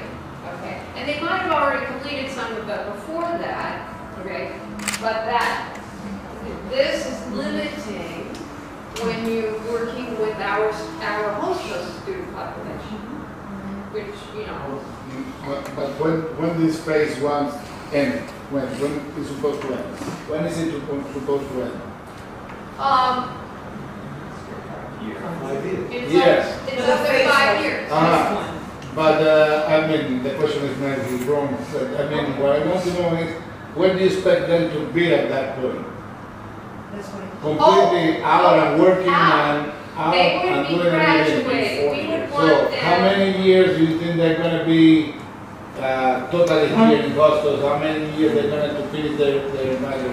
How many years they're gonna do? this is why I'm very strongly pushing the having them pass their placement test so that they're taking full college credit courses in yes, by that time. So we're not gonna bring them in while they're doing developmental work. They will be not part of our noise project. Okay? Strong candidates. Yeah. Well, they have to get over that hurdle because some of our students just cycle for years. Okay. Yes, I have a little bit of a conflict because they are saying there that they expect the students to get to the level of masters. Yeah. No, not master degree. Okay. No, undergraduate degree, initial certification. So at 5 years, they need to be have initial certification and be prepared to start teaching. But you don't need 5 years to do that. Right. If a student, for example, you start your program after your first year here in Hostos, Yeah. finish all that preliminary business. In the second year, they take the science course. They complete the second year, they get their associate's degree, transfer over, and you join the new program. 2 years of doing it, and they completed it baccalaureate. That is the 3-year supplemental program, and they're initially certified. Also, use that as a couple of the past 2 years. I know, that's another route is to do, yeah. Now that's a really big vision for our Hostos school. Okay. I mean, it's very easy. life happens. Like I thought about that idea, because I really feel like that's the best way, because then they have that massive out of the way, and you can just keep going. Because remember, you're paying for that. So as a result of that, it buffers life happening. As long as you keep them away from Victoria Street, down in elsewhere. Okay? But the point is, you're buffering the system by providing funds for them and summer experiences for them, so that and you can pay them in the summer to get involved. And so this way, they don't have to get involved with the normal things that our kids are always burdened with. And it's a movie. You recruit them, you give them a contract, and they go right through it. Yeah, I mean, we really need to, I mean, this has been kind of nitty gritty that we are going to have to deal with this year, is coming up with that plan, that criteria for, the contract, the screening, when do they start, how long are they here, the whole thing, okay, is this year's major task. Plus getting those degrees. Yes. You are selecting them one time, yeah? In this 5-year span, only one group of The way we have our dual degrees right now, there's 60 credits here, okay? Now, I'm saying that those students, we don't start counting them in that program until they've gone past all that developmental stuff. And then they may have completed some of the math, they may be good at math, they may have completed some of the math, they may have completed maybe some of the coursework, and so they may be able to interleave them in less than 2 years. They may be getting their associates, and so that's a real possibility.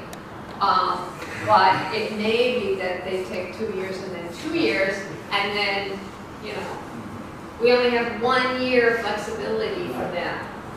I have one point that Yeah. someone suppose complete all the requirement 2 years ago before your program start. So when you do the selection, they are also eligible. You can pick from them also. There may be some good student. We have to put that on the table, absolutely, put that into the discussion. We have to put that into the discussion. The methods are just. Yeah, I'm, yes. I'm thinking about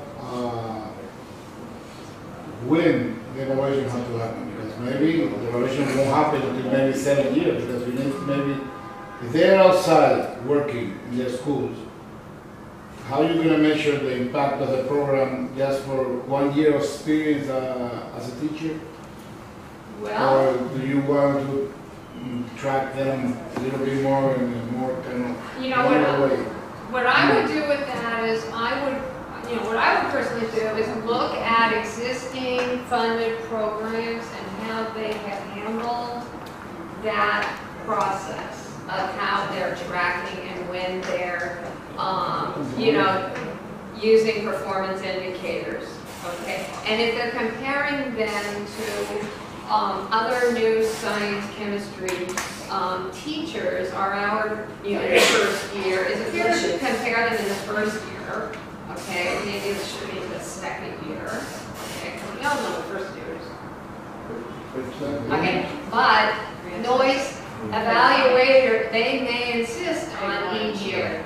That's why I'm saying I would want to look at the programs that have been funded and see how they handle that piece. I'm sorry, but another thing that I'm thinking, I don't know if they really kind of get this associate bachelor kind of compacted, that they can really flow faster.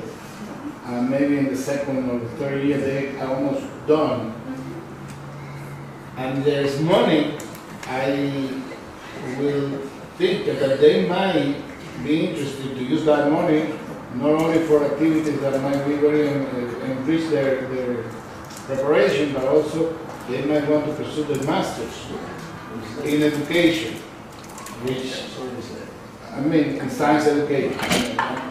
So in other words, I am trying to tell you here that we have all experience agreement with in the School of Education with the noise program. No, I know your noise program with senior masters.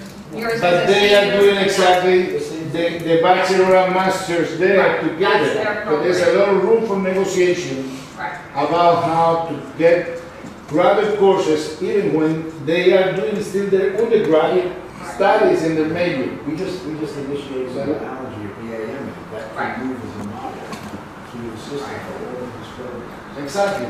Okay. But I'm just referring not the bachelor master in science, but the bachelor the initial certification. I'm thinking of a transition from the minor to the masters in education and the bachelor in the major only. Even though we can think, of course, about doing the master in the major, but now I'm thinking about in the master in education.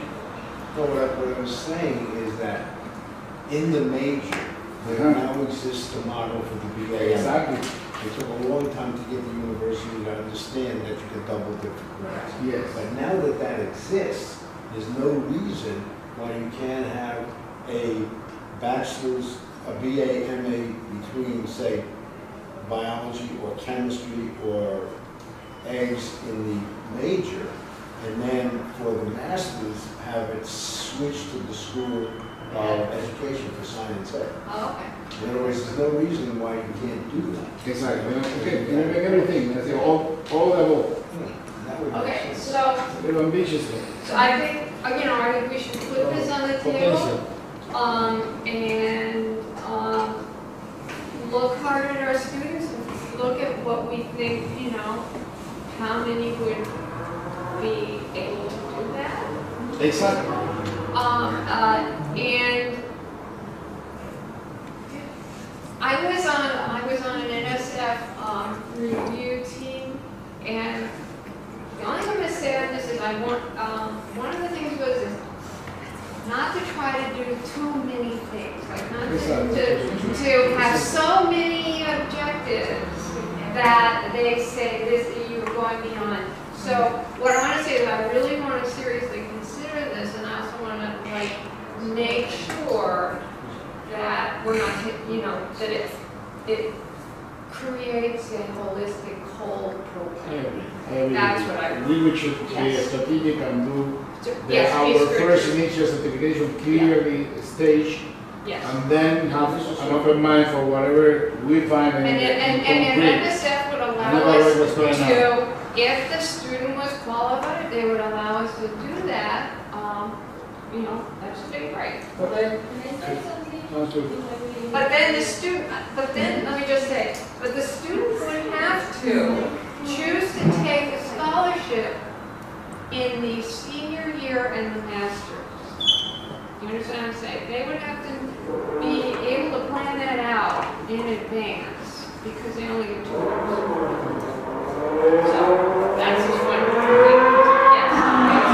It's not about any other pipeline or something, but I don't know if you've done this for the but I would like to see, because everybody is talking about different timelines and so on. I would like to see all these hypothetical timelines that people have in a graphic form, so we see the hypothetical student and the different milestones, such as completing these, what will be the hypothetical courses that this person will take, what will be the milestones on the way, and so we can compare all these graphic ways, and it's very clear to everybody. At least I need to see those Yeah, things in a that would be graphic great. form, That would be great. chronological, and then we can have a better sense of these 5 years, and you know, which Yeah. one could be, and maybe put some of the objectives along that line as well. Ross Fleck has the degrees plotted out, and you can really clearly see. First of all, they show how they link up with Lehman, and then he has it worked out so that the students would be able to take 12 credits each semester, so they would qualify for their financial aid. And he has that graphic. He's not here to show it, but then milestones are another piece. It's like is chemistry, through 30 tend to be a milestone course that weeds out students. Or something. Milestone along this, like, year 0, student enters at Hostos and does the associate. Year 2, The possible scenarios. They started leaving. Year 3, whatever, studying this course as an education. Other year, I don't know, think about the certification, like that. Okay. So, I can, yeah. We do have something. Year planning, year-wise planning. We do have that plan. We do have that plan. But what we have to bring into this discussion is the Hostos people, please chime in on this, is that the Hostos students do not come in very often and prepare for college or understand how to be a college student. They need to take developmental courses, and so there's a lot of steps before they would actually be entering this program. And so those are things we need to think about. they have different scenarios, they have different profiles, but that's good to explore and to have But with a 5-year limit, what I'm saying is that for the Hostos students, we need to make sure that when they start that 5-year period, they can complete in 5 years. That's the big question. Yes. My concern with all of this is that we're concentrating on the students and what they did in the first year. But as you're saying, that a lot of the students, whether it's the Rockets or whatever, they come in underprepared. What do we do with that population to let them know that this exists? How do we recruit them? How do we mentor them so that we can say, here's a potential student? And how do we get that student? Because we don't want to wait until the first year and they're sitting there clueless or they just know something about a stipend. That's all they know. We want to get them beyond a stipend. So we want to make sure that there are workshops for them, that they're motivating talks, a whole bunch of things. Again, I love the word that our colleague used, indoctrination. I use propaganda. Reprogram. Again, I know they sound horrible, but that's not what we want to do because it's they've been programmed to think they can't do anything. Yeah. They've been programmed to think that they're useless. So now we have to re-educate them like they did in China and Russia and you know, so, but seriously, you understand what I'm saying? So we have to start as soon as they come through the door and not wait until, you know, the year that they're gonna start this because they won't know what this is all about. I'm not saying that we can't, well, I guess I will have to ask people at NSF when I can begin, when we could begin offering activities, okay, that would be 3, 5 years. And maybe give us some flexibility because they want our population of students, they want this type of partnership, and so we might be able to work something out. It strikes me that if you present it to the NSF as part of this package, the fact that you're going to you have students who come in who need developmental work. They're not eligible. Right. But during the process of the developmental work, you created a structure in which you begin to talk about this. Yes, For the absolutely. students, and then you use that first summer as a key workshop. And the thing is, that's an issue. Once the student is accepted, you can no longer say if the student is qualified, they will, because you make a determination that by accepting them, they qualify. You go all the way. So you have to say that. The other thing is, you automatically have your timeline for evaluation because they have to complete their 2-for-1 service in 8 years. So you have 8 years of monitoring afterwards. So it's already built in. So the key becomes, if you finish the developmental workshops and Charlie's what I did, bringing into that in-service minority teachers as models to explain what they're doing. Yeah.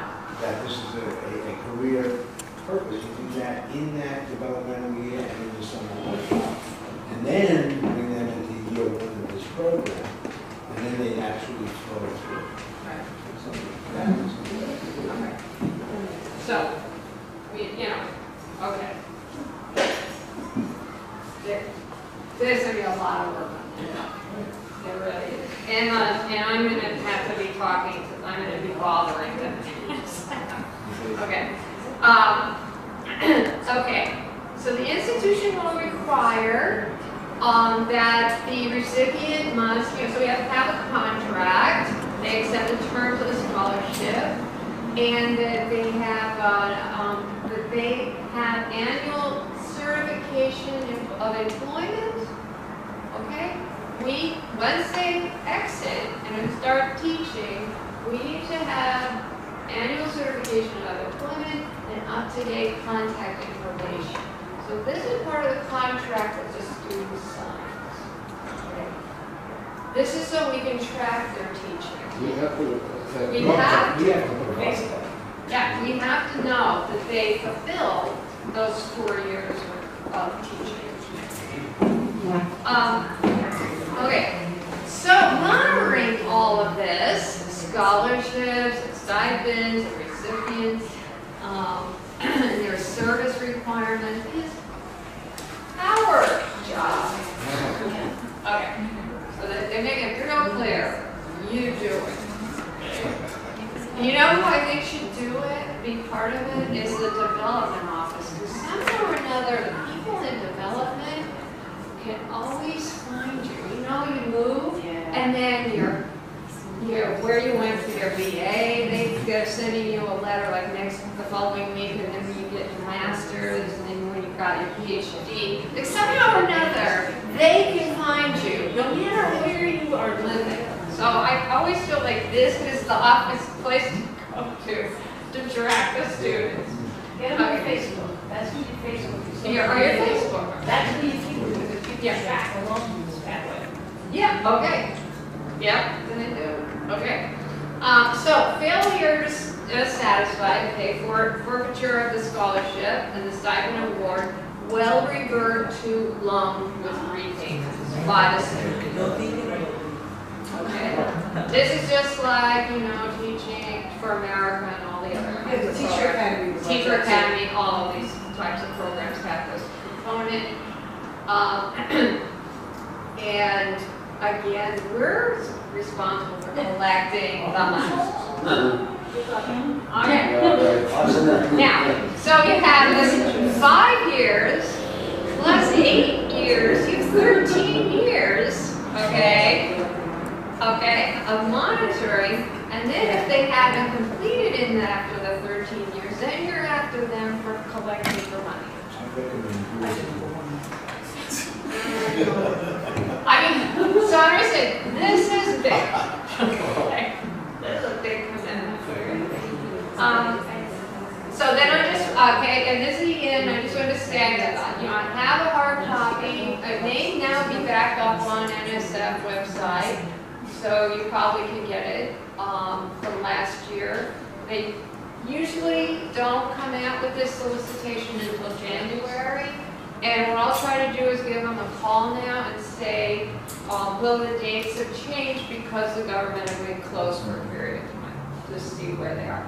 I did ask last year when the sequester went in effect, I said, how does this affect the Moist funding? And Joan Caval, who's the head person for Moist, said to me, she said, this is a very popular program on both sides of the aisle. People love noise. And so she doesn't expect the funding to, she expects it to remain flat. And for them to be, that would not be a problem. So, you can contact me there. And now we can continue. We have 10 minutes.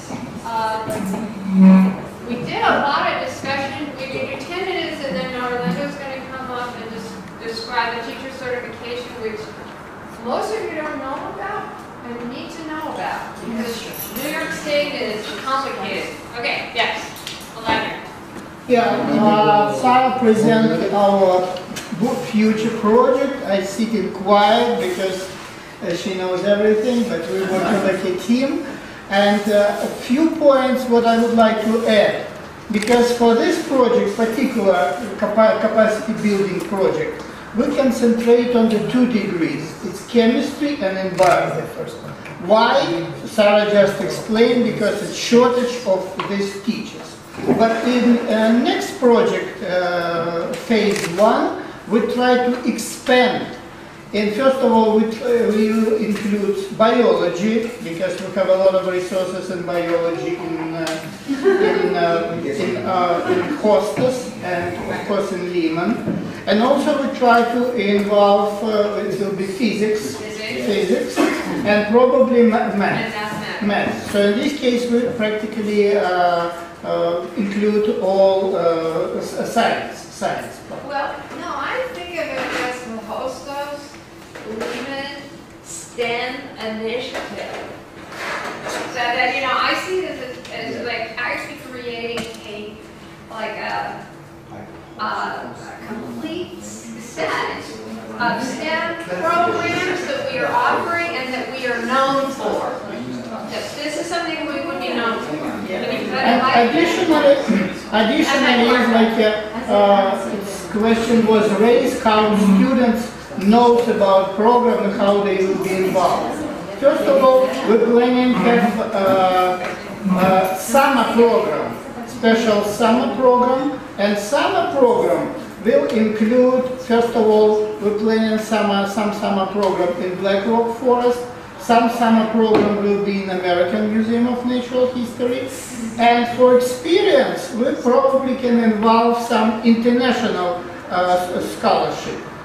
For example, another project who has phase 1, they have summer program, they bring students to Galapagos Island, and they was in the Galapagos Island. And they teaching actually in school in the Galapagos Island. So, another program, they took students to large barrier reef in Australia. They study corals in this place. So this is a lot of opportunities. One of these A whole bunch opportunities. of faculty applying to Hostos. So we have like these opportunities, for example, Yuri working in the Crete and possibilities to involve students in the Crete. So in this, yes, Crete in Greece. So in this case, this is like a quite broad aspect we're planning to include. And if you give us idea what you think, we can maybe combine these ideas also. So that is I just like to add. Absolutely. And one other thing I wanted to say was that someone said, Sarah wrote the grant. I want to make something really clear. This was an amazing experience for me. Vladimir, Ross, and I would sit, and it was usually at night because we didn't ever need sun. So there we were at night in the science department with projector and computer, and we would project up on the wall the text, and we wrote every word 3 people writing together. I mean, we would like focus. Like I would take a section, I would write, I'd do research, I'd come up with stuff, I'd bring it in. Ross would follow it, I'm not saying, you know, we would do independent, but then we would come together. And I really think that is why it got funded the first time out. I think that when faculty write grants, they are, the success rate is much higher.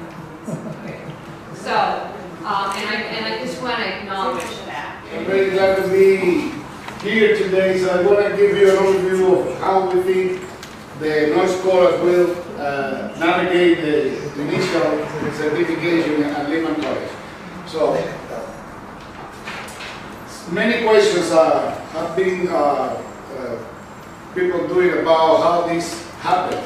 If they need a master's, for example, how they get certified, what do they need there. So, are they going to do this on their own? Are they going to be helped? So all of these questions will be answered as we kind of navigate the presentations, okay? Right. Good. So, first of all, I want to point it out what is needed to receive the initial certification. So we're going to concentrate in that initial certification, which is what they can do first. So, according to the New York State requirements, we need to complete the bachelor, the student need to complete the bachelor degree in the program. That would be the main. They also have to meet certain liberal arts and science requirements, which in our case are included in the minor.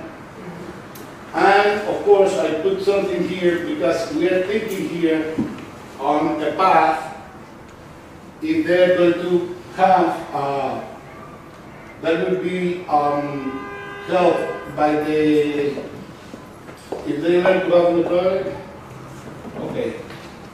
Now this is, okay, just, this is not in, what I want to say is that basically they're going to be proposed by the institution. They're going to be held by the institution, but they're not going to do this in their own. So that's why this is there. That I want you to know that we have a program advisor whose name is Rose Jordan. I want to give a name to a person who will be the program, the certifications officer, who will lead with things about evaluation of transcripts is needed, and how to help students to navigate the process. Now, another requirement is that they have to complete the supervised student teaching. So the student teaching, and they supposed to be, that's what I was looking for, if they are seeking for institution recommendation.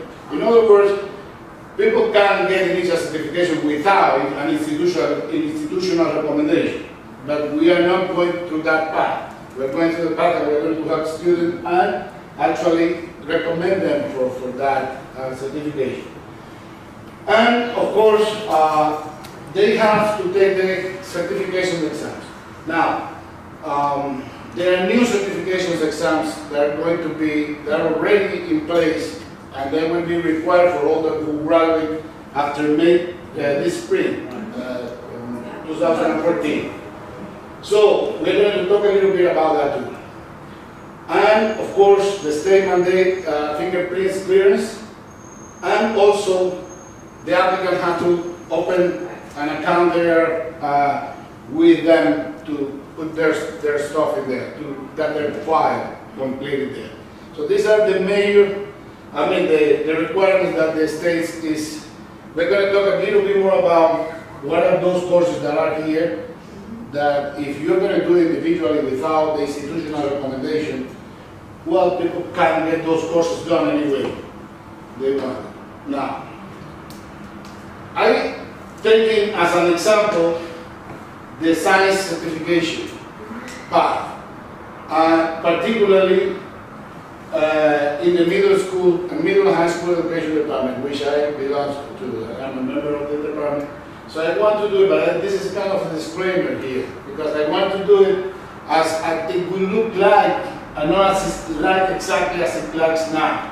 And the reason is because if you look at what it looks like now, you're going to see that all exams are there. The last, the liberal art, the HSW, and this is not what's going on now. So I kind of make a little bit of magic here and translate this of what it should look like. And at the same time, minor changes of whatever I am saying here could be implemented in the future, because this has to be coordinated with the advice of the discipline-based, that in this case the science advisors, the science education or educators that are the advisors of this field. So this is nothing we can do on their own. Now, so I took that kind of flyer that they have and tried to put it together here and go and explain this a little bit more in a more complete way. So the actual program, they divided in 3 parts. Many people might think that just doing the minor, just that's the certification. And it happened that the minor is just one piece or one component of this course. The other is that they need an extra teaching method to do it. And that's another component, and the student teaching experiences as well. This is, yes. So we're talking about 6 courses. We're gonna tell you exactly how many are there. Okay.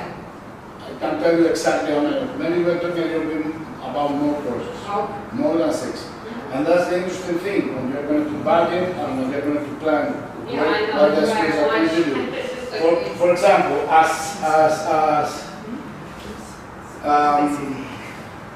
so this is, I will go into the details of the 3 major components of this program inside. But this is kind of put it together. They're going to complete the minor. They're going to graduate with this completing these other 2. Now, once they are a layman, they're going to have to declare a major, because that's something that we already talked about today. They're going to be a major in a discipline, in this case, science and chemistry.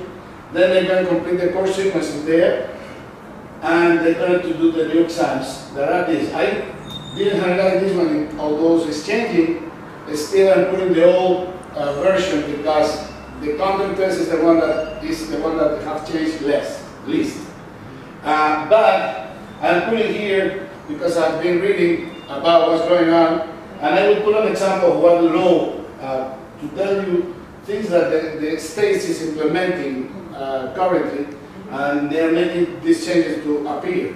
But this also can disappear in the future, because there are other kind of conflicting interests of the state when they not only want to accomplish this right now as this, I'm talking about these workshops, additional workshops, that they might be part of the coursework in the future.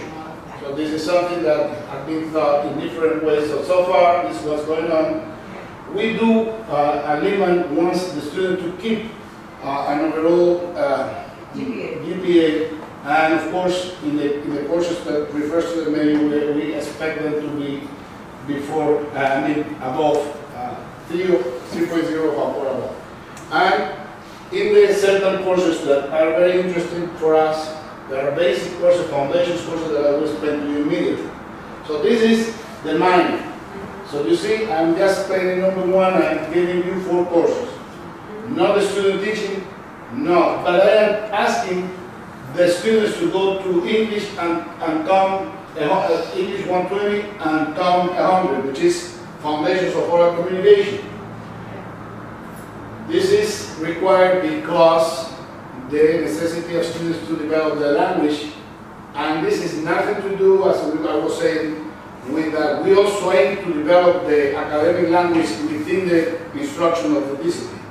And also, if we are thinking about teachers, we have to figure out a way when they are even in the courses, in the major, in the way that we can explain them how this could be explained to others in order to make them to think about what is the target at the end to become teachers. So some of these things have to be thought carefully. Now, in terms of the minor, as is required, as is completed, they just can complete the minor with that. And that's it. But that doesn't lead yet, I mean, it's not yet enough to make the certification to, and this is where there are certain Turing tests that they have to do, and there are, we usually ask them to submit the skills of LAS, in this case will be academic literacy skills, to start to do that before going to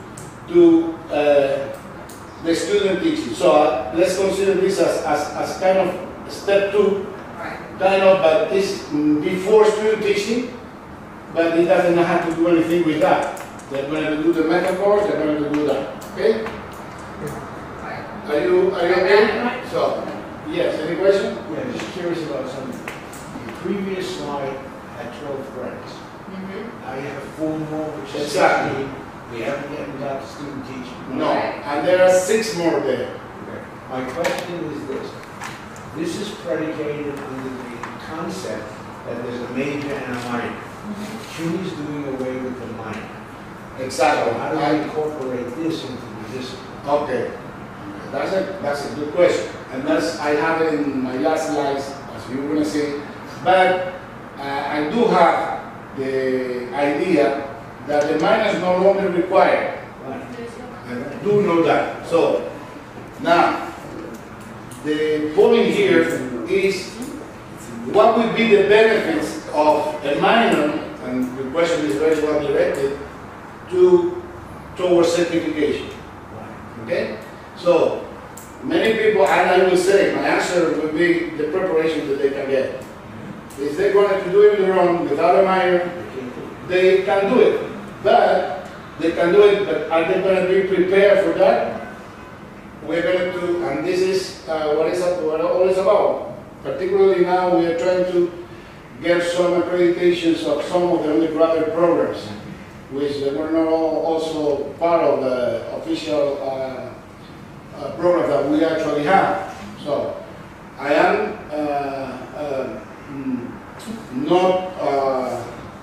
I don't know exactly to what extent the undergraduate program is approved in science there, but we don't have in the mathematics. We are trying to get it, to make a sense of we have this undergraduate program, but the undergraduate program as a minor is what we have, and we have them through certifications by doing this.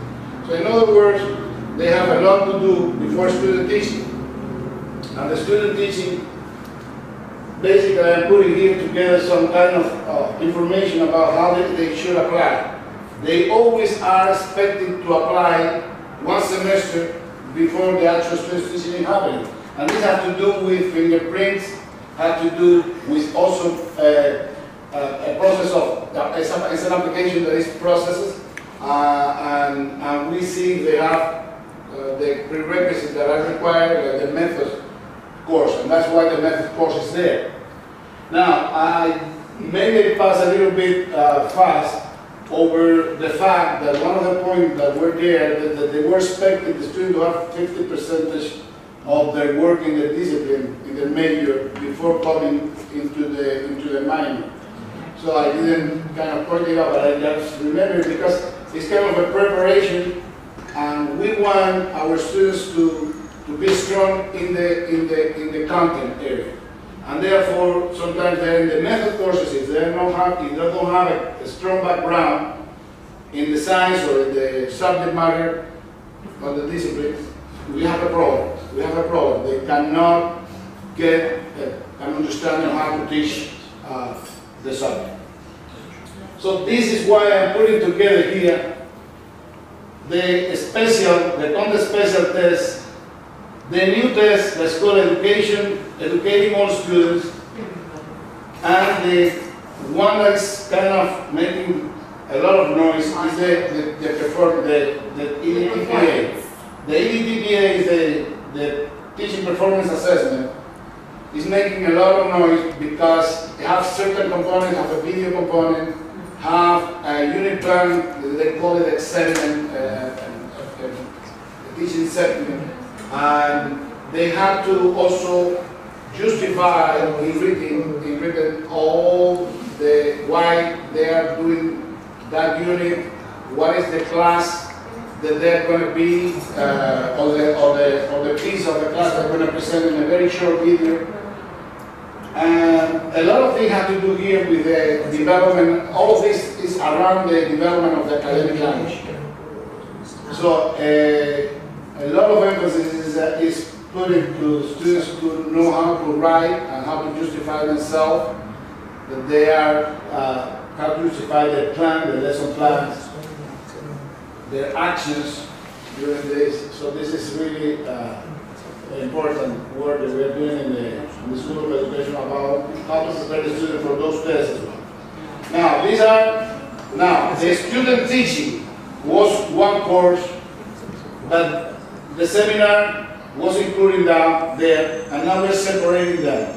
But still, they always had 6 credits, no matter what. 6 credits. They look like 2 courses, but this is just the same course. The students are doing the student teaching. They are doing it in the schools, but they meet in a seminar when they discuss what's going on. And now they are preparing for the EDTPA. So in other words, when I was explaining about, when I was explaining about the order here, the EDTPA sometimes can be thought to be done after the student teaching. Okay? Because they will prepare for that day, the EDTPA. And some people think that they should be considering the evaluation of the student teaching experience, but some of us think that it's too early. They can maybe not pass that, but it doesn't mean anything. We can think about some of these as also for the evaluation. We can think about this, but this will be as a pre-service teaching, not as an in-service teaching. Okay? So, and this course, we have another course now that is special needs, has been also the course in the special education had to do a lot with this test, because this test has to do with teaching else, with teaching students special ed. So we're going to create modules that will help in all the disciplines and in all the school and all the programs how to prepare the student for that particular test and for all the others. So this is the. So I put here some idea of the help that they're going to get in Lehman when they are doing the fingerprints. And I will say that we have a person who is the coordinator, the coordinator of Professional Development Network, that her name is Adani Benito, who is the one who got all the control with the student teaching, their placement, etc., and they have here the workshops, and in our school we kind of do the fingerprints there. Sometimes it happens that the student might want to do the student teacher outside the New York City DOE, and they might go on their own in terms of how to do this. So something they can do it on their own, but we have this support so far, which is very valuable. Then I put the workshops, and again I am reinforcing the idea that the Lehman College Office of Continuing Education offer all of this preparation. Of course, it doesn't mean that you have to do it, the preparation the day, but it will be very valuable for many who need it. And I am including the bullying prevention, which is not now used. I mean, we are doing the workshop, but it's not now required. Not required. So I put in here, for example, how this comes to life and when it's effective, and in the case of this particular test.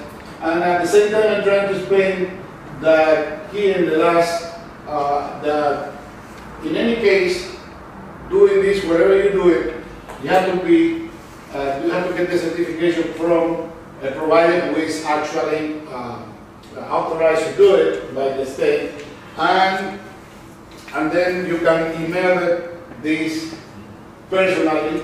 But in other words, we have also always the officer will have them there. Now, but this is not everything.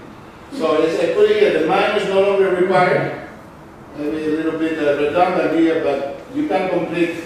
But you are going to be helped toward the certification in the first place. We are going to be helping you, and then we have a special person, which is our undergraduate program coordinator in the middle high school and the other departments. In particular, in our department, Daniel Stuart, and he had to do with all this program run. And we have also the Gillian, Benny, and Wesley Peace in science education, who are the person who was to coordinate about any changes that might occur here. Now, again, I put a last paragraph talking about the possibility for students to extend their studies and the masters. But I want to concentrate in the initial and the bachelor and the initial certification, because it's the most interest for now. But it's interesting what we were talking about, the possibility to start doing certain courses at the graduate level that can be double dipped or counted and reduce enormously the master. And all of this has to be negotiated. Yeah, and will be excellent for the students if they can get a little bit more for their amount. I mean, we might be able to offer students different tracks. Like if a student is a strong student and, you know, is doing well and can envision themselves doing the masters, then they can choose that track. You know, maybe we can get that by. We have to talk about that. We have to talk about that. I think we have to think about that carefully. Because there is an advantage of doing. Okay, I want to mention a couple of things. There is an advantage of doing the initial certification first, I think, because they can get hired and they can get a job. That's the most important thing. But at the same time, everything could be a matter of scheduling the courses, like we were talking about before and you were mentioning. If we can schedule the courses in such a way that once they are there, when they're going to start doing their education courses, and then which courses the education program as content courses in the menu. Because it doesn't have to coincide. The menu can have a program, a bachelor degree, and we ask for our master certain courses that they are offering those courses because of the teaching program. So we have to negotiate, sit down and think about this carefully. If any more questions, I think I got a little bit over 3 minutes, okay? One question, and that is, how many credits? You have the 4 courses, foundational courses. That's all minor, that's not undergrad. The 4 foundational, the special ed, that's my name. the teaching methods, and then the 6 credit student field experience internship, right? So that's 8 courses, 8. Yes, we can do the math. Okay, so that's going to add a lot And, to the degree. and when we think about the other English and the other But I'm wondering communication, if those fit in buckets? Here, exactly. Do those fit in buckets? You're going to see your money go down. Your English and your comp, you don't have to worry about it, because that means more. okay, Where you're running into a problem is, you have 22 credits in this program, as you laid it out. Yeah. Nobody that's a bio major could do that, because we have a 70 credit major, and you would exceed practice an hour. Same thing with the chemistry. So what has to happen is, you have to get to the departments and say, look, wait a minute. You may have to incorporate this into a special major within the department. yeah. Which involves that, for example, we have a 50 credit program in biology at DU for people who want to teach it, which we can easily accommodate that. But the normal majors could, the normal majors in math, physics, or chemistry could. But it can't be called math education. No, no, no. It's a biology I know. education. It's called biology. Well, it's a special major for students who want to go into teaching. But you know what I mean? I understand. That What Edwards. I'm concerned about. No, I understood. Is you got a lot of credits, and you got the CUNY cap, when I was a student, I'm going to 60, some will count across, but it's still running into the problem. Did anyone sit down and count up and say that this would fit? No, this is why I asked him to come, because when I saw on the flyer only 4 credit courses, I got, that doesn't make, that is a right. That's true, that's the old talk. I've been doing certification for 25 years. I've seen so many variations of certification, like it's big screen. So, you know, when I played it, so But I was wondering. Let me give Vladimir, please. Well, it's not questions, just suggestion. It's very good information, a lot of Yeah. information. Can you send this information for all of this group? I have a PowerPoint there. Yes, I mean, of course, Send now, I will from say there, as send- a disclaimer, Yeah. that, of course, I am not a specialist in the science. Absolutely. So which is important because We then understand. we have to talk about this is Because New York what State very likes to change professional it about every it. day. But for us, I think it's worth Yeah, having it, so we absolutely. can have it. So prepare it for us. Okay. That's no problem. But I was wondering, for example, in one of those first 4 courses that you mentioned, there was one course that is called Sociology Foundations of Education. Yes, From these the are- perspective. And I was wondering, couldn't the student take that at Hostos? We One have of those, one because we before. have one. So if it is a dual language program, maybe that could be It's positive. negotiated. We also have a special education. Uh-huh. All is positive. I And mean, that would it doesn't- take less time it for doesn't, the parents. I'm not saying where they could take it, but what we have there. Great, great. I think all is positive.